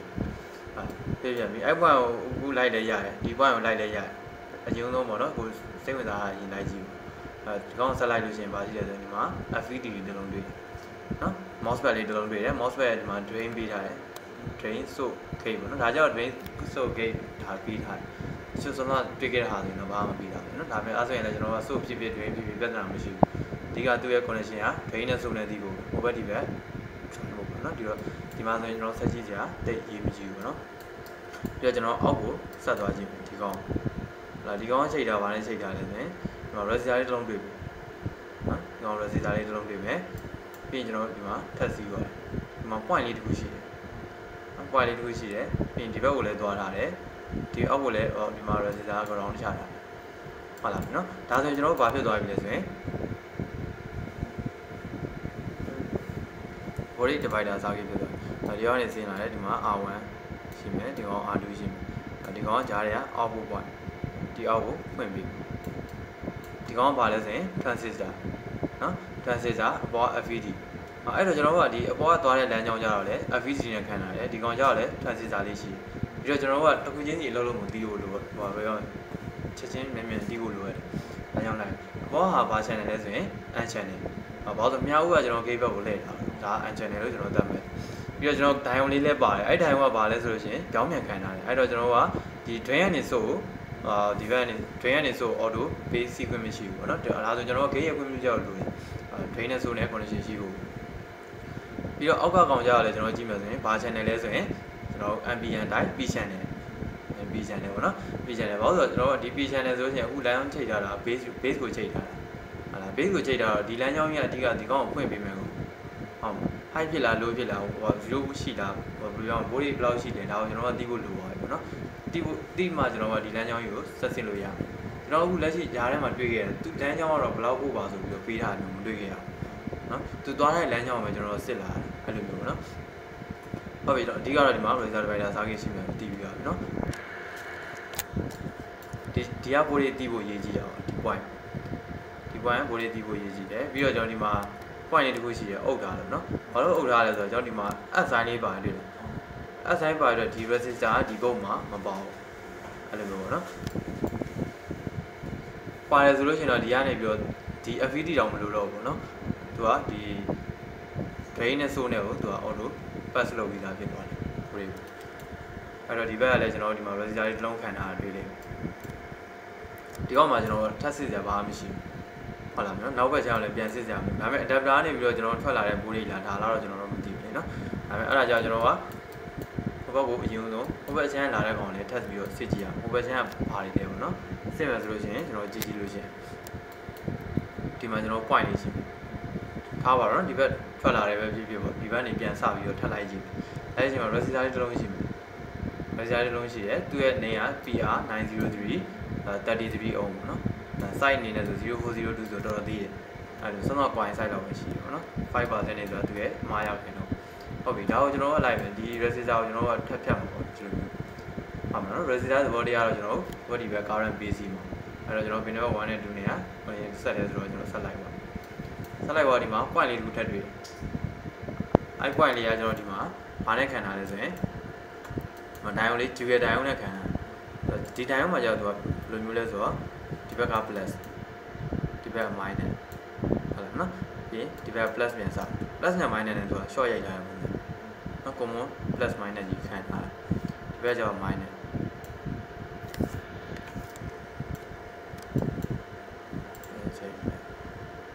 minus ဒီဘက် plus minus plus ဟုတ်လားဒီဘက်ချမ်းမှာဆိုလို့ရှိရင်ဘာဖြစ်တာလဲဆိုရင်ဒီက plus နေရာမှာ ground ချတာရှင်းပြောရင်ဒါလည်း short ရိုက်ထားတာเนาะ plus နဲ့ minus နဲ့တော့ပူလာပြီးတော့ဒီကောင်အလုံးမလုပ်စေချင်လို့ပေါ့နော်ဒီကောင်ယူဟုတ်ပြီဒီကောင်လည်းအလုံးမလုပ်ပြီးတော့ဒီမှာလည်းကျွန်တော်တွေ့ကြည့်ကြည့်ပါเนาะ minus ကို plus နဲ့တွားပြီး join လာတယ်ဒီလိုမျိုးပေါ့နော်ဒါဆိုရင်ကျွန်တော်ကပြောင်းပြန်ဖြစ်နေတာပေါ့နော်နှလုံးလုံးကကျွန်တော် rubber base အလုံးလုံးလို့ဖြစ်နေဘာလို့ဒီမှာ minus ပင်ပုံမှန်ဖြစ်ဒီ minus မှာကျွန်တော်ကဒီ body ဒီ plus ကနေဝင်လာတဲ့ကောင်ကို space ရင်စီမယ်မစီရင်ကျွန်တော်ကဘာဖြစ်နေမလဲဆိုလို့ရှိရင်သူကအလုတ်ပင်လိုပုံစံမျိုးပေါ့နော်ဒီလိုမျိုးဒီမှာဆိုလို့ရှိရင်တော့ဒီမှာ5 volt all တွေနော် plus 5v AW အဲ့ဒါကျွန်တော်ဆို plus 5 via volt တွေပေါ့နော် AW ဆို all တွေဒါတော့တခြားနေရာနေလာတဲ့ကောင် power ရင်းနဲ့လာတာဖြစ်မှာပေါ့နော်ဒီလိုမျိုးဒီမှာအလုံးလေးနဲ့ပေးထားတယ်ဒါအရှင်းပြောရရင်ကျွန်တော်က supply volt တွေပေးမှာပေါ့နော်ဒီလမ်းကြောင်းကြောင်းမြန်ပြန်ပေးတယ်ဟုတ်လားဒါဆိုရင်ဒါရုပ်တိမရှိရဲကျွန်တော်ဒီဒိုင်အောင်တက်ဆင်ထားတဲ့ပုံစံပေါ့ဒါဆိုရင်ဒါကျွန်တော်သိရမှာဒီ circuit ကတိတ်ပြီးပြဿနာမရှိဘူးနော်ဒီဒိုင်အောင်ကရှင်းပြောရင်အသုံးမလို့ပေါ့နော်ဟုတ်ပြီအဲ့ဒါဆိုကျွန်တော်ကဒီ point နေပြီးဆက်သွားဆိုတော့ဒီကောင်ကိုရှင်းလာမယ်နော်ဟိုကဒီကောင်ဒိုင်အောင်ကဟိုမှာ1.5 volt တော့တွေ့တယ်ပေါ့နော်ဒီဘက်ကိုမလာနိုင်ဘူးလာနိုင်တာကိုကျွန်တော်စဉ်းစားကြည့်မလာနိုင်ဘူးလေနော်ဘာလို့ဒီဘက်5 volt all ရကြီးကြီးနေကျွန်တော်ဒိုင်အောင်ကပြောင်းပြန်ခံတာဟုတ်လားနော်ပြောင်းပြန်ခံတော့ဒီဘက်ကိုလည်း PC ဝင်မရှိဘူးမလာဘူးဒီမှာ point နဲ့ထပ်ထွက်လာတယ်ဒီမှာထပ်ကြည့်မယ်ဆိုရင် point လေးတစ်ခုထပ်တွေ့တယ်ဟုတ်လား point လေးတစ်ခုထပ်တွေ့တယ်အဲ့ point နေပြီးထပ်တက်သွားရင်ဒီမှာ resistor လေးတစ်လုံးတွေ့ပြီးနောက်တစ်ခုကဒီမှာကြည့်ရချင်တယ် psid ရယ်နော် psid ဆိုပြီးမြားဦးလေးနဲ့ထွက်တယ်တော့ဘေးကကျွန်တော်ဒီခွင်းဆောင်ခွင်းပိတ်လေးနဲ့40ဆိုတာစာမျက်နှာ40ကိုသွားမှာဒီလိုမျိုးနော်ဒါတော့ကျွန်တော်ရှာကြည့်ပြီးတာဘယ်သွားလဲဆိုတော့ easy ကိုသွားတာeasy ဆိုတာကျွန်တော်ဒီ laptop တစ်ခုလုံးမှာကျွန်တော် easy ဆိုတာတစ်လုံးပဲပါတယ်เนาะအဓိက easy ဆိုတာ IC တွေထဲမှာအကြီးဆုံး IC အဓိကမင်းကျွန်တော်ဒီ block diagram လေ့လာခဲ့တော့လေ easy ဆိုတာ DK ပြောတယ်ဒီလိုမျိုးeasy ကိုသွားတယ်ဒီ single နဲ့အဲ့တော့ဒီမှာလည်းစုံသွားပြီပေါ့နော်အဲ့တော့ဒီလမ်းကြောင်းနဲ့ပတ်သက်ပြီးကျွန်တော်ကြည့်ခဲ့ဘိုးတွေကကျွန်တော်တေချာမသိခဲ့sorry ဒီမှာတညံ့ကျန်ခဲ့နော်ဒီကောင်နေတက်သွားတယ်မျိုးလို့ဇာလေးရှိတယ်ပြင်ကျွန်တော်ဒီမှာတွေ့လာပြီနော် plus 3ရယ်နော် plus 3ကို all တွေ့တယ် plus 3ကို all လို့ဆိုတာအဓိကကျွန်တော်က 3.3 ကိုဟိုလေးရှိတယ် 3.3ကိုပေးထားတယ်ပေးထားတဲ့ resistor တစ်လုံးကိုဖြတ်တယ် resistor အဓိကသဘောတရားတော့ connection ရှိရတဲ့အတွက်ဟိုဘက်ဒီဘက်ပေးပြီးတော့ current စီးရတဲ့အတွက်ကြောင့်ဒီလမ်းကြောင်းကသူက3 volt နှမ်းပေးတယ် resistor တစ်လုံးနဲ့ပေးရဆိုရင်ဘာဖြစ်တယ်လို့သိရမှာလဲဆိုရင်ဥအပ်ပေးနော်ဒီလမ်းကြောင်းကြီးကိုကျွန်တော်ကပို့ပြီးပေးနေတာဘာလမ်းကြောင်းလဲဆို resistor နောက်တစ်ခါကချိတ်ထားတဲ့နေရာဟုတ်လားနော်ဒီအဲ့ဒါဒီလမ်းကြောင်းကြီးကိုသူကပို့ပြီးပေးအဲ့တော့ကျွန်တော်ပို့ပြီးပေးတဲ့နေရာကိုကျွန်တော်အခုတွေ့ခဲ့ရတယ်နော်အဲ့တော့ကျွန်တော်ကဘယ်လိုစဉ်းစားရမလဲဆိုလို့ချင်းဒီလမ်းကြောင်းကြီးကဒီဘက်ကိုဘယ်လောက်ဖို့နဲ့တောင်းပါလဲ3ဖို့နဲ့တောင်းဒီဘက်ကိုလည်းဘယ်လောက်ဖို့နဲ့တောင်းပါလဲ3ဖို့နဲ့တောင်းဒီ circuit ကကျွန်တော်ထူးထူးခြားပဲเนาะဘာလို့ဆိုတော့ဒီကောင်က circuit ရဲ့အတွင်းပိုင်းမှာသူက power ပြန်ပေးထားတာအတွင်းပိုင်းနေပေးထားတာဘယ်နေရာပေးပေါ့เนาะဒီကသူနဲ့ချိတ်ဆက်ထားတဲ့နေရာကိုကျွန်တော် light တက်ဖို့ဟုတ်ပြီဒီမှာဝင်လာတယ်ပေါ့เนาะကြောင်းပြန်ဝင်လာတာပေါ့ဒီကောင် resistor ဖြတ်လာတယ်ဝင်တယ်သူက diode ရဲ့အနေထားဘယ်လိုလဲမသိဘူး diode ရဲ့အနေထားရပေးစီမှာပဲเนาะတစ်ဖက်ကိုပေးစီမယ်သူကတစ်ဖက်နေ3 volt 3.3 volt နဲ့ဝင်လာမယ်ဆိုလို့ရှိရင်ထားတော့3 volt နဲ့ဝင်လာဆိုရင်ကျွန်တော်ဒီထဲကိုဖြတ်တယ်ဒိုင်းကိုကျွန်တော်ဖြတ်ရင်ဘယ်လောက် volt လေးရောရလို့ပြောခဲ့တယ် 0.3 ပဲထားပါတော့ 0.3 ဆိုရင်ဘယ်လောက် volt ပြောပါမလဲ 2.7 ဟုတ်လားနော် 2.7 ကိုရောက်ပါမယ်ဒါကျွန်တော်အပြည့်အဝရောက်တာဘာလို့ဆိုတော့ကျွန်တော်ကဒီ gate မှာမဖွင့်ထားတာဟုတ်မလားဒီ gate ကကျွန်တော် online ပဲဆိုလို့ရှိရင်တော့ဒီဘက်3 volt ဆိုရင်ကိုဘက်ကိုလည်း3 volt completely ပေါ့နော်တော့အားလုံးကိုဘက်ကိုရောက်ဒီလိုမျိုးတော့ဆရာဒီ time ကိုအားကိုကြီးဖြတ်ရတဲ့အတွက်ကျွန်တော် volt တော့ရော့ဟုတ်ပြီဒီနေရာမှာကျွန်တော်ကပြန်ထွက်လာဒီ point ကိုရောက် point နေမှာအောက်ပြန်ဆင်းလာတယ်ဒီဘက်ကိုလည်းထပ်ထွက်ပါပေါ့နော်ဒီဘက်ကိုလောက်ပြန်ထွက်တယ် 2.7 နဲ့ထွက်တယ်နော်ဟုတ်ပြီကျွန်တော် resistor လေးကိုဖြတ်ပြီးအောက်ဆင်းလာဒါဆုံးတော့ကျွန်တော်ကြည့်ခဲ့တဲ့နေရာလေနော်ဒီရဲ့နေရာဒီမှာကျွန်တော်ဘာတွေ့လဲဆိုရင် resistor divider circuit တွေ့ရတယ်ဟုတ်လားဆုံးတော့ကျွန်တော်ကဒီနေရာမှာဘာမှမတွက်ခဲ့ဘူးဆိုတာ block volt ရှိတယ်ဆိုတာကျွန်တော်ကမသိခဲ့ရအောင်နော်အခုတော့ block volt လေးဆိုတာသိပါပြီနော်2.7 volt sorry ဟိုဘက် 3.3 volt နဲ့တွက်မယ်ဆိုလို့ရှိရင်3.3 volt နဲ့တွက်မယ်ဆို3 volt ရှိမှာပေါ့နော်ဘာ 0.3 volt နှုတ်သွားတယ်ဒါဆိုဟုတ်ပြီအဲ့ဆိုရင်3 volt နဲ့ဒီမှာ resistor divider circuit တွက်ကြည့်အောင်ဘာလို့ဆိုတော့ကျွန်တော်ကဒီ FVT ဒီ transistor လဲကျွန်တော်ကဒီအလုပ်လုပ်ဖို့အတွက်အပိုင်းမှာပါဝင်တယ်ပေါ့နော်အဲ့တော့ကျွန်တော်ကဒီမှာ resistor divider circuit တွက်ကြည့်မယ်ဆိုရင်တန်ဖိုးက100နဲ့100ဟော15 R2 ကနေတယ်နော် R2 ကိုဒီလိုက်မယ်15အစားအခုပေါင်းလိုက်တော့115 into 3အဲ့တော့ 0.3 ဒါမှမဟုတ်ဒီကောင်ကဘလောက်ဖို့နဲ့ဝင်မှာလဲဆိုရင် 0.3 ဖို့နဲ့ဝင်ဟုတ်လားနော်အဲ့တော့ကျွန်တော်ကဒီကောင်က P channel လေးဟုတ်လား P channel ဆိုတော့ကျွန်တော်ကဘလောက်ဖို့ရှိရမှာဆို2.3 ဖို့အဲ့ကြားမှာရှိနေရမှာဟုတ်လားအခုကဒီမှာ 0.3 ဆိုတော့ကျွန်တော်ကlow volt လေးဖြစ်နေဒီမှာလည်းကျွန်တော် low ဆိုပြီးသတ်မှတ်ပေးထားတယ်အဲ့လိုလည်းဘူးလို့ဆိုအဲ့တော့ကျွန်တော်ကဒီကောင်ကဘာဖြစ်မလဲဆိုရင် off state ကိုရောက်ပါတယ်လုံးမလုံးပေါ့နော်ဒီဘက် ground တက်တယ်ကျွန်တော်ဒီဘက်ချမ်းအလမ်းကြောင်းတက်တယ်ဟုတ်လားအဲ့ဒါဆိုရင်ဒီ circuit နဲ့မဆိုင်တော့ဘူးနော်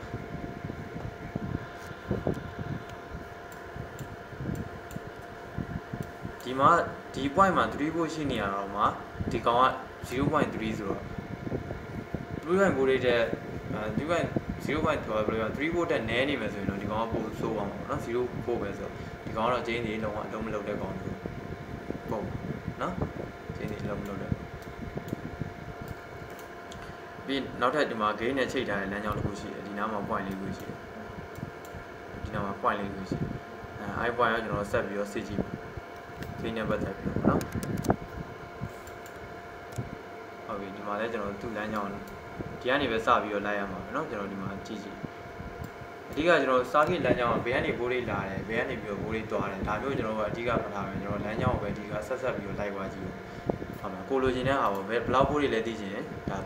လိုက်ကြည့်ရင်ကြည့်နေတွေ့သွားလိမ့်မယ်ဒီလိုမျိုးပေါ့เนาะဘိုးလေးကတော့ကျွန်တော်ပုံသေးမှတ်လို့မရဘူးတူနဲ့တူလေးဘယ်နေထွက်လာတယ်ဒီမှာ point လေးရှိတယ်ဒီမှာလည်း point လေးတစ်ခုတွေ့နော်ဒီဘက်ကိုလည်းသွားမယ်ဒီဘက်ကိုလည်းလာဟုတ်ပြီအဲ့ဒါရင်ဒီဘက်ချမ်းသွားတာတော့ဒီမှာ resistor လေးခံပြီးတော့ထွက်တာဟိုဘက်ကလည်း resistor လေးခံပြီးထွက်တာအဲ့ဒါရင်ခြုံပြီးကြည့်မယ်ဆိုရင်ဒီကောင်ဆိုလို့ရှိရင်တော့ဒီမှာ assign လေးပေးထားတွေ့လားနော် assign ပေးထားတယ်ဒီဘုံမှာဒီကောင်မပါဘူးပေါ့နော်ဒါပေမဲ့ကျွန်တော်ဒီကောင်ရုပ်လည်းကြည့်ကြည့်ပါဦးနော်ဒါဆုံးတော့ကျွန်တော်တွေ့ခဲ့တဲ့ပုံစံတိုင်းဒီဘောနေ5 volt already 5 volt ပေးထားတယ်ဟုတ်တယ်နော်ဒီကောင်ကပြောင်းမြန် rubber base ကြီးခံထားတယ်ပြီးတော့ဒီကောင်ကလုံးမလုံးဒီဘက်နော်ဒီဘက်ကိုအလုံးမလုံးဘူး အဲ့တော့ဒီကောင်လမ်းကြောင်းကလည်းရှင်းပြရင်ကြောင်းမြန်ပြန်ခံထားတာပဲเนาะ plus ဘက်ကို ground ချတာအဲ့တော့ကျွန်တော်ဒီကောင်က trigger တိုင်းကိုလုံးမလုံးအားကြောင့်ကျွန်တော်ကဒီမှာတော့မထည့်ထားတာဟုတ်မလားကျွန်တော်ဒီဘောကကောင်ကြီးဆိုလို့ရှိရင်လည်းဖြုတ်ထုတ်ထားလို့ရတယ်ပြဿနာမရှိ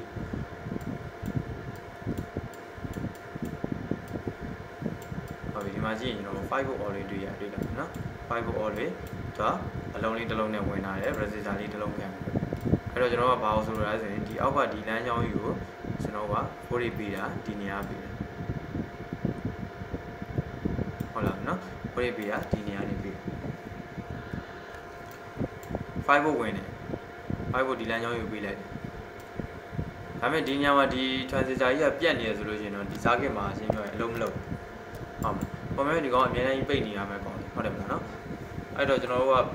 ဒီကောင်ကြီးအလုပ်လုပ်တယ်ဆိုလို့ရှိရင်ဒီလမ်းကြောင်းကြီးကဘာဖြစ်နေလဲဆိုရင် low voltage ဖြစ်နေဟုတ်မလားနော် low voltage ဖြစ်နေလေအဲ့တော့ဒီဘော n channel ကိုပြန်ကြည့်ကြည့်အောင်နော် n channel ဒီဘက်ကနေ3 volt လာတယ်ကျွန်တော်စဉ်းစားကြည့်ပါနော်3.3 volt ဟုတ်လားနော်3.0 volt လာတယ်ဒီဘက်ကို3 volt ဝင်0.3 နှုတ်လိုက်တာနော်ဒိုင်းကိုဖြတ်တဲ့ချိန်ဒါပေမဲ့ gate ကိုကျွန်တော်5 volt ရောက်လာတဲ့ချိန်မှာဘာဖြစ်သွားလဲဆိုတော့ on သွားမယ်နော်ဘာလို့ဆိုတော့ကျွန်တော်ဒီ n channel ဖြစ်နေတော့ကျွန်တော်ကအဝင် input ထက်များနေရမယ်နော်ဒီကောင်မှာအဲ့တော့မှကျွန်တော်ကဘာဖြစ်သွားလဲဆိုတော့ဒီကို5 volt အပြည့်ရောက်တော့မှဒီဘက် 3.0 volt ကဒီဘက်ကိုအပြည့်ဝရောက်သွားပြီးတော့ volt တွေပြောင်းသွားရှင်းလားမနော်3.0 volt ကိုအပြည့်ရောက်သွားဟုတ်တယ်နော်3.0 volt ကိုအပြည့်ရောက်သွား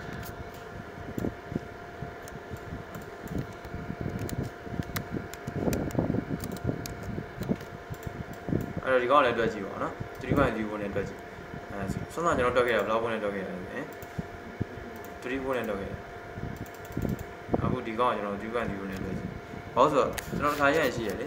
gate ဖွင့်လိုက်တော့မှဒီအနောက်ကဒီ gate ပင်ကိုပြန်ဆွဲချသွားတော့ရှိတယ်ဒီ transistor အကြောင်းဆိုပြီးအဲ့ဒါကျွန်တော်ဒီမှာ R1 R2 က15စာကျွန်တော်115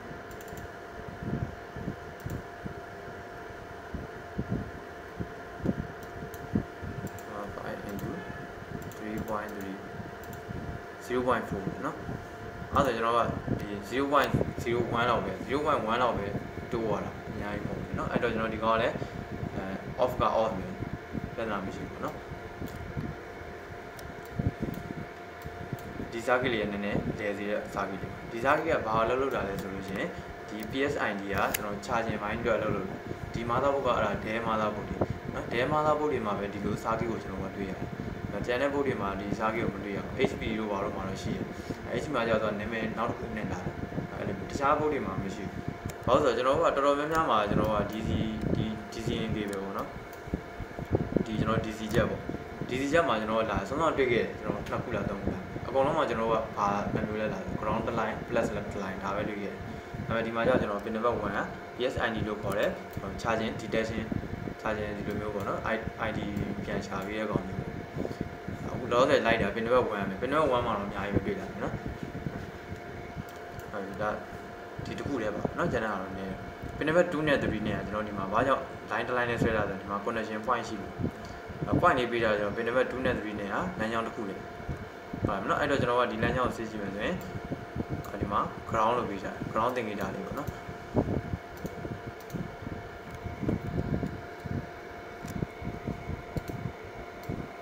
ဟုတ်လားเนาะ ground သင်္ကေတလေးဒီတော့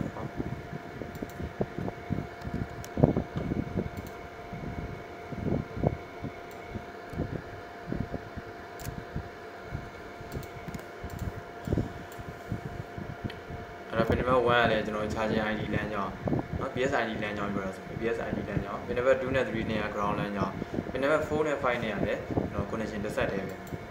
သူကဒီမှာ same point လေးကျွန်တော်ပေးထားဟုတ်ပြီအဲ့ကောင်ကျွန်တော်လိုက်ကြည့်မယ်ဆိုလို့ရှိရင်လည်းကျွန်တော်ဒီမှာသူ့ရဲ့သွားတဲ့လမ်းကြောင်းသူကဒီမှာနာမည်တစ်ခုပေးထားတယ် ADP IN ဆိုပြီးတော့ပေးထားတယ် adapter input ပေါ့နော် ADP adapter ရဲ့အတူပေါက်ပေါ့နော်ရှေ့ပိုင်းတွေမှာလည်းတွေ့ခဲ့တယ် ADP ဆိုပြီးတော့ adapter input ကိုဆိုဒီကနေဝင်ခဲ့ဒီမှာလည်းကျွန်တော်တို့ capacitor လေးဘယ်နှလုံးခံထားလဲဆိုရင်နှလုံးကျွန်တော်ဆုံးတော့အဝင် circuit နဲ့အတူတူတွေ့တယ်နော် VN ဆိုပြီး chain ဝင်ဟိုတွေအဲ့တော့ကျွန်တော်ဒီ circuit တော့တွေ့ line မပြတော့ဘူးเนาะတူတူပဲဒီမှာ coin လေးခံထားတယ် capacitor ၄လုံးရှိဒီမှာ VN ရှိ ပြီးကျွန်တော် pin set 27မပေါဘူးဆိုတော့ဒါကျွန်တော် VN circuit ဆုံးသွားပြီပေါ့နော်ဒီကောင်လေးကိုလည်းကျွန်တော်ဥစား print ထုတ်ပေးလိုက်မယ်ပြန်ကြည့်ပြီเนาะကျွန်တော်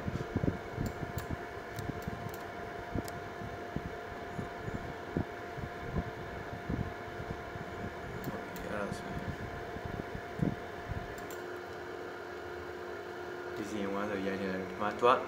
ကျွန်တော်ဒီလက်မြန်နဲ့ချိန်တာတော့ဘယ်နာကြမှာမသိဘူးအဲကျွန်တော် control လေးနဲ့ plus မြင်သွားတယ် control ရဲ့ plus ဝါမရှိဘူး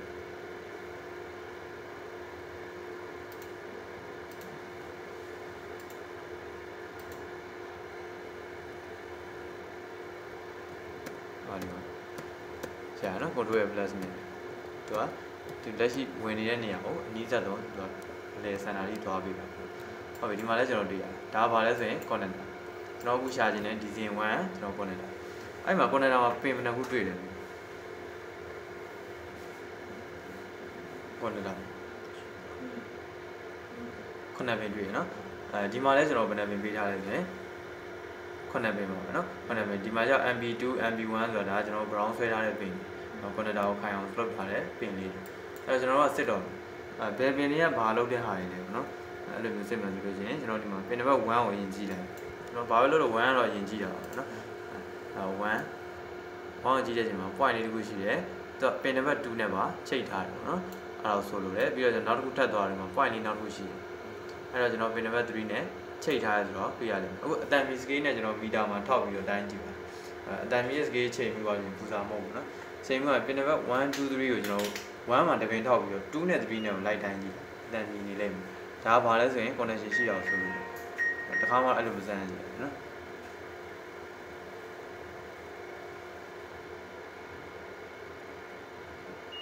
ဟုတ်လားနော်အဲ့ဒါဆိုရင် connection ရှိတယ်အဲ့ဒီလမ်းကြောင်းပါပေါ့နော်အဲ့တော့အဲ့လမ်းကြောင်းကြီးကိုကျွန်တော်ကတလိုင်းနဲ့ဖြစ်အောင်လုပ်လိုက်ရင်ရပြတ်တာမရှိဘူးနော်အဲ့လိုဟုတ်ပြီအဲ့ဆိုအဲ့လမ်းကြောင်းကိုရင်စစ်ကြည့်စစ်ရတယ်ထွက်လာတယ်ဒီမှာ point လေးတစ်ခုတွေ့တယ် name မှာပေးထားတယ်နော် +dc .in ပေါ့နော် in ပြီးတော့ .c ထပ်ပေးထားတယ်ဟုတ်ပြီကျွန်တော်ဒီမှာဒီမှာကျတော့သူကဘယ်လိုလဲဆိုလို့ရှိရင် dy နော် dy လေးကိုတစ်ချက်မှတ်ထားတယ်ဒါကျွန်တော်ဒီ block diagram အောက်မှာ node list ဆိုတာရှိတယ်အဲ node list မှာပေးထားတယ်ကျွန်တော်ဟိုရှင်းမှာတွေ့တာ import ကကျွန်တော်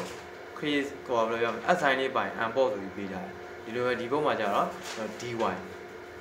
ဆိုလို့ရှိရင်ဘုတ်မှာမပါဘူးတက်ဆင်ထားခြင်းမရှိဘူး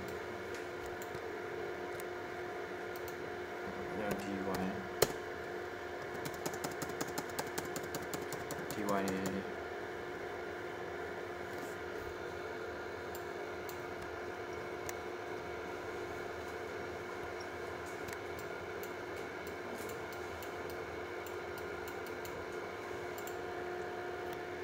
ဘာချန်တယ် P channel မဟုတ်ဘူးเนาะကျွန်တော်ဒီကောင်ကကျွန်တော် FVD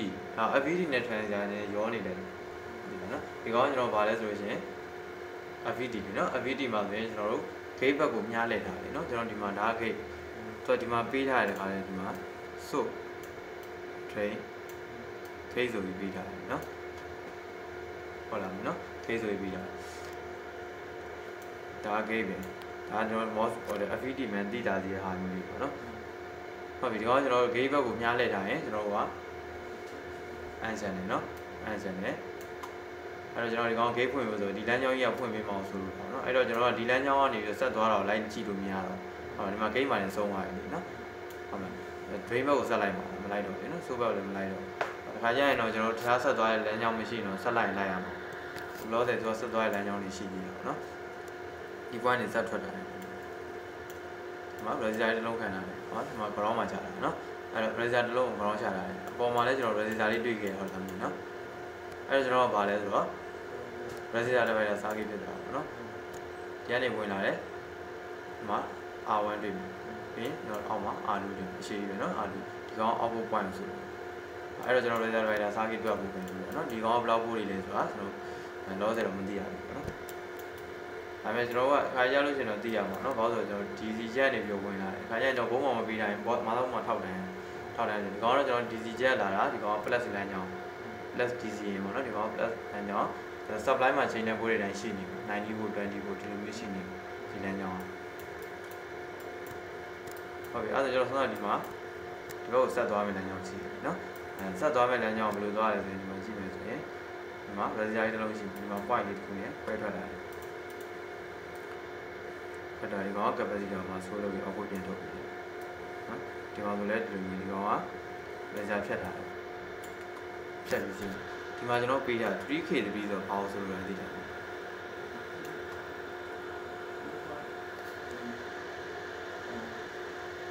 3.3 ohm အဲ့လိုသတ်မှတ်လဲရတယ်ဒါပေမဲ့ကျွန်တော်ကဘယ်လိုဒီမှာကျတော့ကျွန်တော်က point ရပါအောင် R ကိုပဲကိုစားပြရတယ်နော် R ကိုပဲကိုစားပြရတယ်ဒီမှာ 3.3 တော့ယူလို့ရတယ်ဒါပေမဲ့ K ကိုနောက်ပြန်ထည့်ပြီးသုံးပြီးရတယ် 3.3k ohm ဒီလိုနော်သူကဒီတန်ဖိုးနေရာမှာ R ပဲကျွန်တော်တို့အဓိကဆိုလို့ရှင်တာ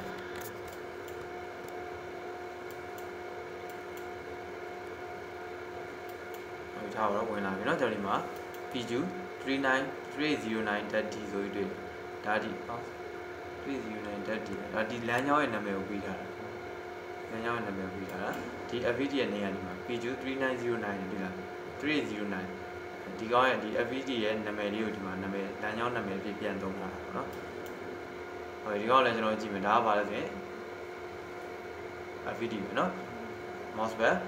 mousepad ဒီမှာဘာ channel ဆိုရင် N channel ဒီ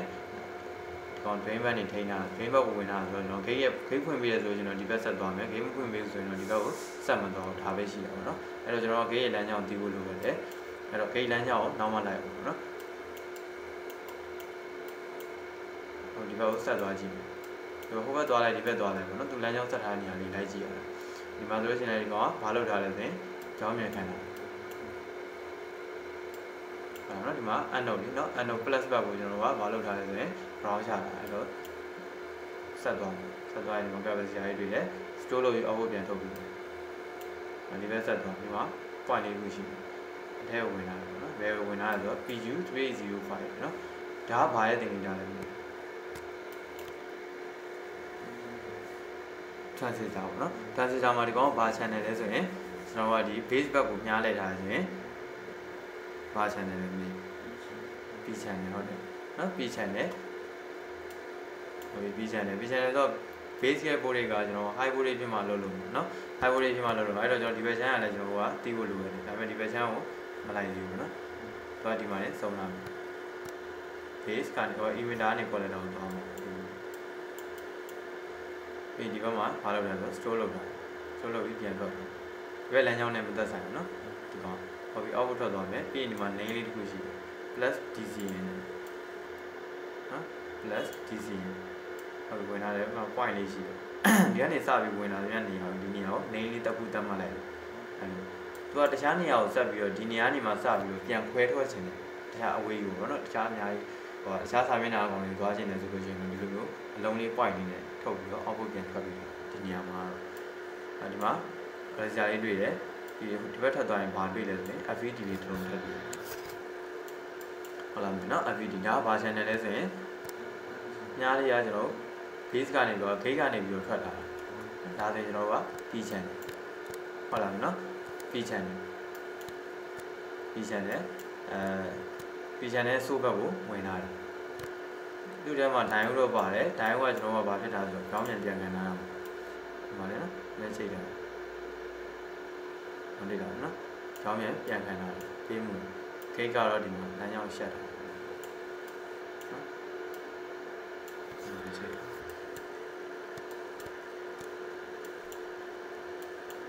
မှာဆိုလို့ရှိရင်ဘယ်လိုလုပ်ထားလဲဆိုလို့ရှိရင်ဒီမှာဆုံးသွားကျွန်တော် resistor လေးတစ်လုံးရှိတယ်နော်အောက်ကိုဆင်းမယ်ဟိုဒီမှာ resistor လေးဝင်လာမယ်ပြီးရင်ဒီမှာ point ခွဲတော့ပါတယ်နော်ဟိုဒီဘက်ကိုလည်းသွားမယ်ဒီဘက်ကိုလည်းသွားမယ်ဒီဘက်ကျဘာနဲ့ချိန်ထားတော့ gate pin နဲ့ချိန်တာဟုတ်နော် gate pin နဲ့ချိန်ထားတယ်ပြီးတော့ဒီမှာခြုံရင်းကြည့်မယ်ဆိုလို့ရှိရင်နောက်တစ်ဖက်ချမ်းရှိတယ်နောက်တစ်ဖက်ချမ်းဘာနဲ့ချိန်လဲဆိုဒီဘက်ကဒီ transistor ရဲ့ကျွန်တော် collector နဲ့ချိန်ထားတယ်နော်ကျွန်တော်ဒီဘက်ကဝင်လာတဲ့ကောင်ကြတော့ဒီ emitter နဲ့ချိန်ထားတယ်ဒီဘက်ထပ်ထွက်လာတဲ့ကောင်ကြတော့ကျွန်တော်ဘာနဲ့ချိန်လဲဒီ collector နဲ့ချိန်ထားဒီမှာကျတော့သူကဘာဖြစ်နေလဲ ဒီအလွဲလိုက်ရ body divider ဖြစ်နေဟုတ်နော်ကျွန်တော်ရှေ့ကစားခဲ့လို့မျိုးပဲတိတ်စင်စင်လေးပဲဟုတ်ဒီဘက်90ဘူးနဲ့ဝင်လာရပဲထားပါဒီရက်ဟုတ်ဒီရက်နဲ့ဝင်လာတယ်ဒီမှာဟိုက emitter ကိုကျွန်တော်90ဘူးပို့ပြီးဒီဘက်ကိုလာမယ်ဒီဘက်လာပြီးသွားရင်ကျွန်တော်ဒီစင်ဆိုတော့ဒီက90ဘူးဆိုလို့ဘာလို့သူ့လမ်းကြောင်းနဲ့ချိန်ထားတာနော်90ဘူးဝင်လာမယ် mouse pad ကိုဝင်နေ90ဘူးပဲ resistor ဒီဘက်ကနေပြီးတော့ဝင်လာတယ် R1 R2 body divider တွက်လိုက်ရင်လောက်ရမယ်ဆိုရင်R2 က 47k R2 R1 ကျတော့ 240k ပေါ့နော်တွက်ကြည့်လိုက်ပါ47အစားနှစ်ခုပေါင်းတော့ဘယ်လောက်ကြာပါမလဲဆိုတော့7 8 287နော်287ဟုတ်လားမနော်287 equal အမြောက်90ကို 3.1 ကိုဘိုးတွေတော်တော်ကွဲသွားနော်နဲသွားဟုတ်ပြီဒီမှာဒီကြားရဲ့ point ကကျွန်တော် 3.1 ကိုဒီကြားရဲ့ gate ပြုံလဲ3 volt 3.1 volt သွားမယ်ဒီဘက်ချမ်းလဲ3.1 volt သွားမယ်ဒီဘက်ချမ်းလဲ3.1 volt သွားအဲ့ဒါဒီကောင်က90 volt ဒီကောင် 3.1 volt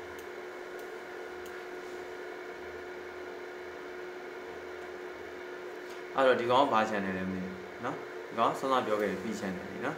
P channel ဆိုတော့ဘာလုပ်အောင်လဲဆိုတော့ low body မှာလုပ်အောင်ပေါ့နော် low body မှာလုပ်လို့ကျွန်တော်တို့ဒီမှာဆိုရင်ရှေ့ပိုင်းမှာကျွန်တော် range သတ်မှတ်ခဲ့တယ်ဒါပေမဲ့ P channel မှာကျွန်တော်ပုံစံမရှိဘူးလို့ပြောခဲ့ရပါတော့အဲ့တော့ကျွန်တော်က 3.1 volt လဲလုပ်မှာဘာလို့လဲဆိုတော့ low body ဖြစ်နေနော်ဒီအဝင် input က90 volt ပြီနော် gate က 3.1 volt ပြီးတော့ကျွန်တော်က gate ဖွင့်ပြီးဒီဘက်ကိုလျှောက်သွားတယ် AG+ ဆိုပြီးတော့နေလေးချိန်လာတယ်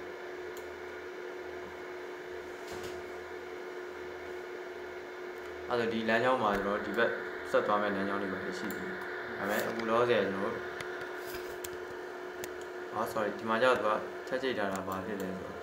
capacitor ဖြစ်နေ။နော် capacitor ကျွန်တော်ဆက်ချိတ်ကြမလို့နော်ပြန်ထွက်ဒီလမ်းကြောင်း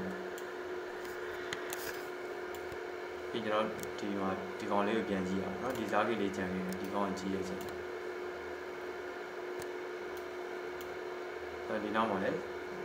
ကြည့်ရကြည့်ဒီ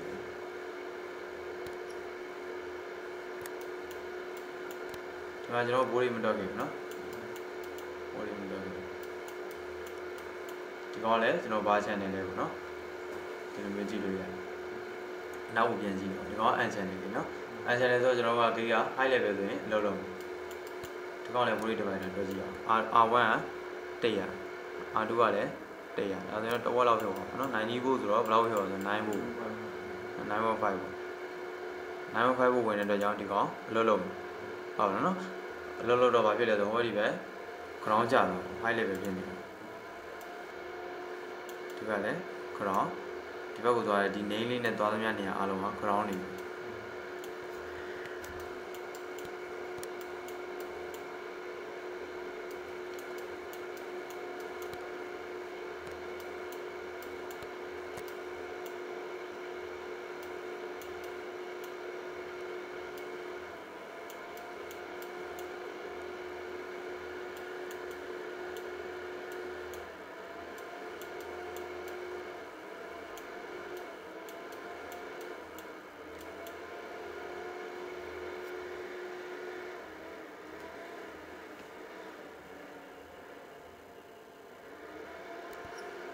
ဒီမှာကျွန်တော်ဒီကောင်ကပါချင်တယ်လေဒီကောင်ကကျွန်တော် base back ကိုမြားလဲတာနော် base back ကိုမြားလဲတာဆိုရင်ကျွန်တော်က P channel ဒီကောင် base back ကနေပြီးတော့မြားထွက်တာဆိုတော့ N channel နော်အဲ့တော့ကျွန်တော်ကဒီကောင်ရဲ့ base ကဘာ level ဖြစ်မှလုပ်မှာလဲဆိုရင် low level ဖြစ်မှလုပ်sorry မားလေးစောက်ပြန်ကြည့်ကြည့်လိုက်ကျွန်တော်မားနေလိုက်ကြည့်နေမသိဘူးလို့မေ့ပါbase ရဲ့ကိုများဝင်လာပါ channel အဲ့ channel ဟုတ်တယ်နော်ဒီမှာဆိုရင်ကျွန်တော်တို့ကဘာလဲဆိုရင် base ကနေပြီးတော့မြားပြန်ထွက်တာမြားရတယ်နော်မြားထွက်တာတော့ရတော့base ရဲ့ကိုများဝင်လာတဲ့ပုံစံအဲ့တော့ဒီကောင်က n channel ဒီကောင်က p channel ဒီစားကိမှာကြာကျွန်တော်ကဘယ်လိုလိုက်မှာလဲဆိုဒီကနေစားလိုက်မှာရတော့ဒီမှာကြာသူကမြား3ဆင့်ပေးတာဒါကကျွန်တော်ဘာနဲ့တူပဲစမ်းသပ်ကျွန်တော်ခြေပိုင်းမှာကြီးခဲ့တယ်ဒီလိုမျိုးနဲ့တူတယ်နော်စားနေရနေတာဘယ်ကလာလဲဆိုရင်ဒါကကျွန်တော်ဟိုအရှိရကြီးခဲ့ဟာဒီ select c ဟတ်ဆိုင်နဲ့တူတူပဲဒါကကျွန်တော် battery adapter ထူထားတဲ့အချိန်မှာကျွန်တော်ကဒီကောင်ကဘာ level လဲဆိုရင် low level adapter ထူထားတဲ့အချိန်မှာနော် low level adapter မဟုတ်ဘဲနဲ့ဟို battery ပဲပေါ့နော် battery only ဆိုလို့ရှိရင်ဘာပဲဆို high level ဒါမျိုးဆိုလို့နော်ဟိုကကျွန်တော် adapter နဲ့ပဲလိုက် adapter နဲ့လိုက်ကြည့်တော့ကျွန်တော်ဘာဖြစ်မလဲဆိုရင်ဒီလမ်းကြောင်းက low level low level ဒီကောင်သွားတယ် low level ဒီကောင်ပါ channel ဆိုရင် un channel ဆက်ဆက်ပြီးကြည့်ကြည့် un channel ဆို low level လုံးမလုပ်ဘူး off ဟုတ်လားနော် off ဒီကောင်ဆက်သွားတယ်ဒီကောင်ပါ channel ဆိုရင်ဒီကောင်က p channel လေနော် p channel low level နဲ့လာတာအဲ့တော့ off လုံးမလုပ်ဘူးနော် p channel ဆို high ဖြစ်မှလုပ်ပါနော်အဲ့တော့ off ဆိုတော့ကျွန်တော်ဒီဘက်က emitter ground နဲ့ဒီဘက်ကဟာနဲ့ဟိုလည်းမရှိတော့ဘူးဒီဘာလို့မှလဲဟိုရင်ပြဒီလမ်းကြောင်းရလွတ်နေတယ်တွေ့လားနော်လွတ်နေတာကျွန်တော်ဒီကောင်ကိုထောက်တိုင်းတဲ့ခါကျတော့ဒီကောင်က90ဖို့ရှိနေလွတ်နေရဆိုတော့ကျွန်တော်ကဘိုးရိတ်ကမှန်းလို့မရဘူးဒါပေမဲ့ကျွန်တော်ဒီကောင်မှာ90ဖို့လည်းပြင်မလို့ပေါ့နော်အဓိကကျွန်တော်က2ဖို့လောက်2ဖို့အထက်မှာဖြစ်နေအောင်ဆိုလို့ပေါ့high ဖို့တွေဖြစ်နေဒီနေရာအဲ့တော့ကျွန်တော်ဒီကောင်က un channel လေun channel 0ဖို့ဒါမှမဟုတ်1ဖို့ဒီလောက်ဖြစ်နေမှာသူကအလုပ်လုပ်အဲ့တော့ကျွန်တော် high ဖို့တွေဖြစ်နေတဲ့အတွက်တရားတစ်ခုကဒီကောင်လမ်းကြောင်းက1ဖို့2ဖို့တဲ့အများကြီး high ဖြစ်တော့ကျွန်တော်အလုံးမလုပ်ဒီကောင်လည်း off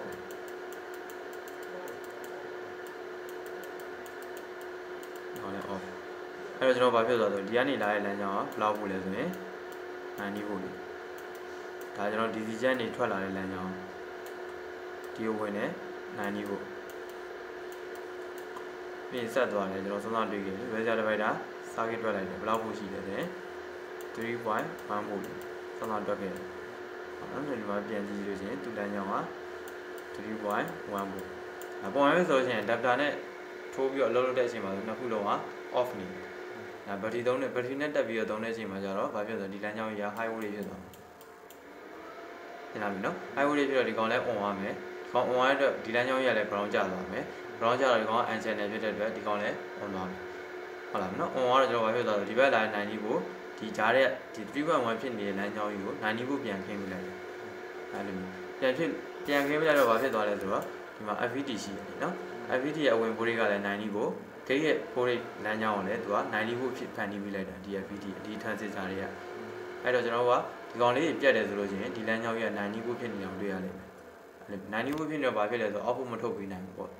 နော် output ထုတ်ဖို့တော့အဓိကကျွန်တော်ကသွားနေတယ်နော်ဘိုးတွေပြောက်လို့လိုက်ပြီးထားပါတော့နော်ဒီလိုမျိုးအဲ့တော့ကျွန်တော်ကoutput ထုတ်ဖို့တော့ဒီလမ်းကြောင်းကြီးကလည်းကျွန်တော်ဆုံးမပြောလို့ 3.1 volt ဖြစ်နေရဒီကောင်လည်း90ဖို့ဖြစ်နေတယ်ဟုတ်လားနော်ဒီကနေပြီးတော့ဒီဘက်ကို connection ရောက်ဖို့တော့ AD black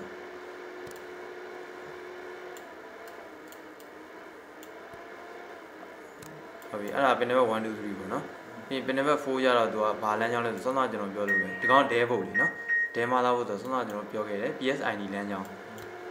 ဒီ psid လမ်းကြောင်းတော့ကိုယ့်အောင်ပဲကြည့်စေချင်တယ်ကျွန်တော်ဒီမှာအင်စာဖြစ်နေပေးလိုက် psid လမ်းကြောင်းကိုကိုယ့်အောင်ကြည့်ခဲ့တာပြီးရင်ကျွန်တော်ဒီမှာ567ဘာလမ်းကြောင်းနေလဲဆိုရင်သူက ground လမ်းကြောင်းတွေ့လာမယ်နော်ဒီမှာ ground မြင်ချိန်ဒီမှာ ground 2မျိုးတော့ပြပေးတာပေါ့နော်ground လမ်းကြောင်းကျွန်တော်ပုံမှန်လိုက်တိုင်းကြည့်အောင်အဲ့ကောင်ကျွန်တော်ကထိုးဖို့တော့ DC နဲ့ဒီဟောရ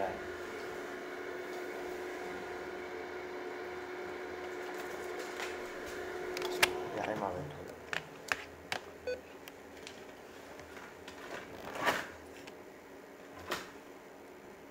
ပြီးရဝင်ကြည့်ပြလိုက်ကျွန်တော်ကြည့်ခဲ့တဲ့လမ်းကြောင်းတိုင်းကျွန်တော်ကရှိမရှိသိအောင်ပေါ့နော်ဒါ DC ကျရဲ့ပင်နံပါတ်1 2 3 1 2 3ကိုကျွန်တော်တိုင်းကြည့်မယ်ဘိုးရေးရှိတာတိုင်းကျွန်တော်ဟိုဘက်မှာထိုးတာ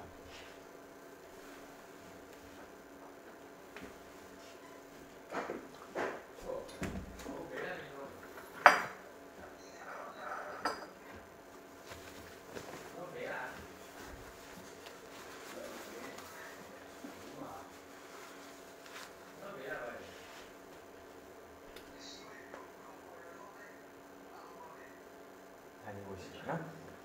အဲ့ဒါ PDF ကိုပြန်ကြည့်တယ် PDF လမ်းကြောင်းကကျွန်တော်ဇာလေးခဏတွေ့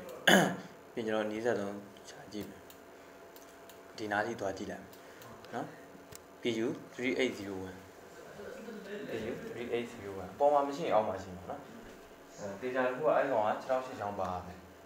နော်ဒီပုံမှာဒီ PDF ကိုကြည့်ကြည့်ပြီနော် PDF မှာ68ချောင်းပါမယ်ဒီမျက်နှာပြင်မှာ68ချောင်းတွေ့ရဟုတ်လား3ချောင်းနေမတွေ့ရဒီနားလေးကောင်တော့အဲ့တော့တော့မြင်ရအောက်မှာတွေ့ရနော်68ချောင်းနေပါတယ်နော် PU ကျွန်တော်အခုရှာမှာ3801ဟုတ်နော်3801တွေ့ပြီလားနော်တွေ့ပြီဆိုကျွန်တော်တို့ဒီမှာတိုင်းမယ်ကျွန်တော် pin number 1 2 3ကိုတိုင်းမယ်1 2 3တိုင်းကိုအဓိကကျွန်တော်ဘာလုပ်ရမလဲဆိုရင်အဲ FVD ရဲ့အပေါ်မှာ margin code လေးရှိတယ်အဲ့တော့မှန်မှုရင်းတရားကြည့်မှနေတယ်ခါကြတယ်နော် margin code လေးပါအဲ့ဒါ1 2 3နော်ဟုတ်ဒီကောင်ဒီမှာ PU 4002ဆိုပြီးရတယ်ဒီကောင်ပါနော်အဲ့တော့ဒီလိုမျိုးအတက်ထားတာတော့တွေ့စားတယ်အကယ်တိုင်းမလားရှာတယ်နော်1 2 3ကိုအဲ့ဒါကျွန်တော်5 6 7 8ကိုလည်းတိုင်းကြည့်အောင်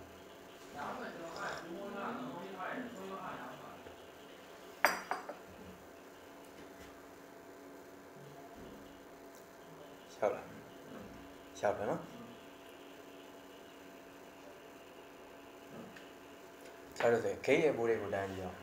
pin number 4 I'm off pin number 4 3.3ဟုတ်လားအဲ့တော့ကျွန်တော် volley ကတော့နည်းငယ်ကွဲသွားတယ်ဘာလို့ကျွန်တော်ဒီမှာပေးထားတော့အတိအကျပဲ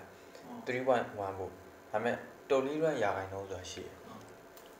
တော်လေးရရာခိုင်နှုန်းဆိုဒီမှာဆိုလို့ရှိရင်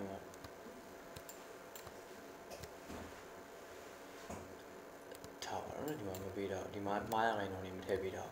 ဒါပေမဲ့ကျွန်တော်မှားရခိုင်နှုန်းဆိုတာရှိတယ်5% 1% ဒီလိုမျိုးရှိတယ်ဒါကြောင့်မို့ကျွန်တော် volley နည်းငယ်ကွဲသွားတယ်အဲ့တော့ကျွန်တော်ကဒီလမ်းကြောင်းမှာဆိုရင်ဒီ FVD လေးစစ်ကြည့်အောင်ဒီ transistor ပြောတာ sorry PU 3805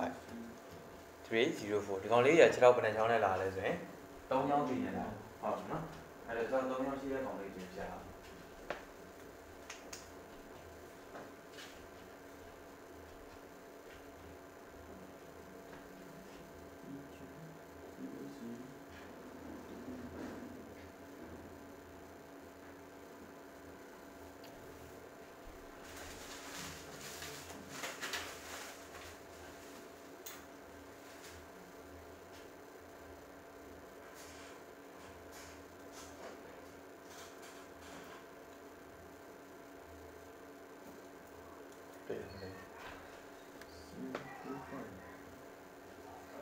ဒီဘက်မှာတော့ကြည့်မှာဒီမှာတန်းစီပြီး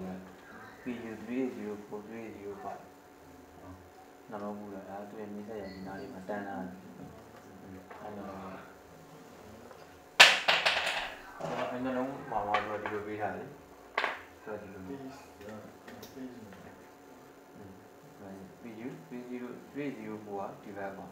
တော့က PU 3805ဒီကောင်ကျွန်တော် component သူက C ထားတဲ့သူက position တိုင်းအောင်ပဲသူကစာလေးကိုလည်း position တိုင်းလိုက်ပြီးထားတယ်အဲ့ဒီမှာအတိုင်းကြည့်မှာဆိုရင်တော့ PU 305 PU 3805ရဲ့ဒီ base pin 3 pin လုံးပတ်တိုင်းကြည့်ပါ PU 3805ကို3 pin လုံးပတ်တိုင်းကြည့်လာဘော်ဒီပေးရနိုင်ပြီကိုဒီကောင်ဒီအားတယ်ကျွန်တော်ဒီမှာရှိတယ်နော်ကျွန်တော်ပြောခဲ့တယ်ဆိုတော့ဒီညာကကျွန်တော်လွတ်ထားတယ်ဒါပေမဲ့ကျွန်တော်တိုင်းတဲ့ညမှာ90ကိုတွေ့နေရတယ်ဒါပုံတိုင်းပဲပုံတော့နော်အဲဒါကြောင့်မလို့ကျွန်တော်က90လို့ဆိုတာတခြားနေရာတွေမှာဆိုရင်တော့တစ်မျိုးပေါ့လေဒီနေရာမှာတော့ထွင်းချက်ပေါ့အဲ့လိုပြီးကျွန်တော်ဒီကောင်လေးရဲ့ဒီ PU 3804လေတစ်ချက်တိုင်းကြည့်ပါ PU 3804လာဖို့ရစီပြ ground ဒေတာမိရမယ်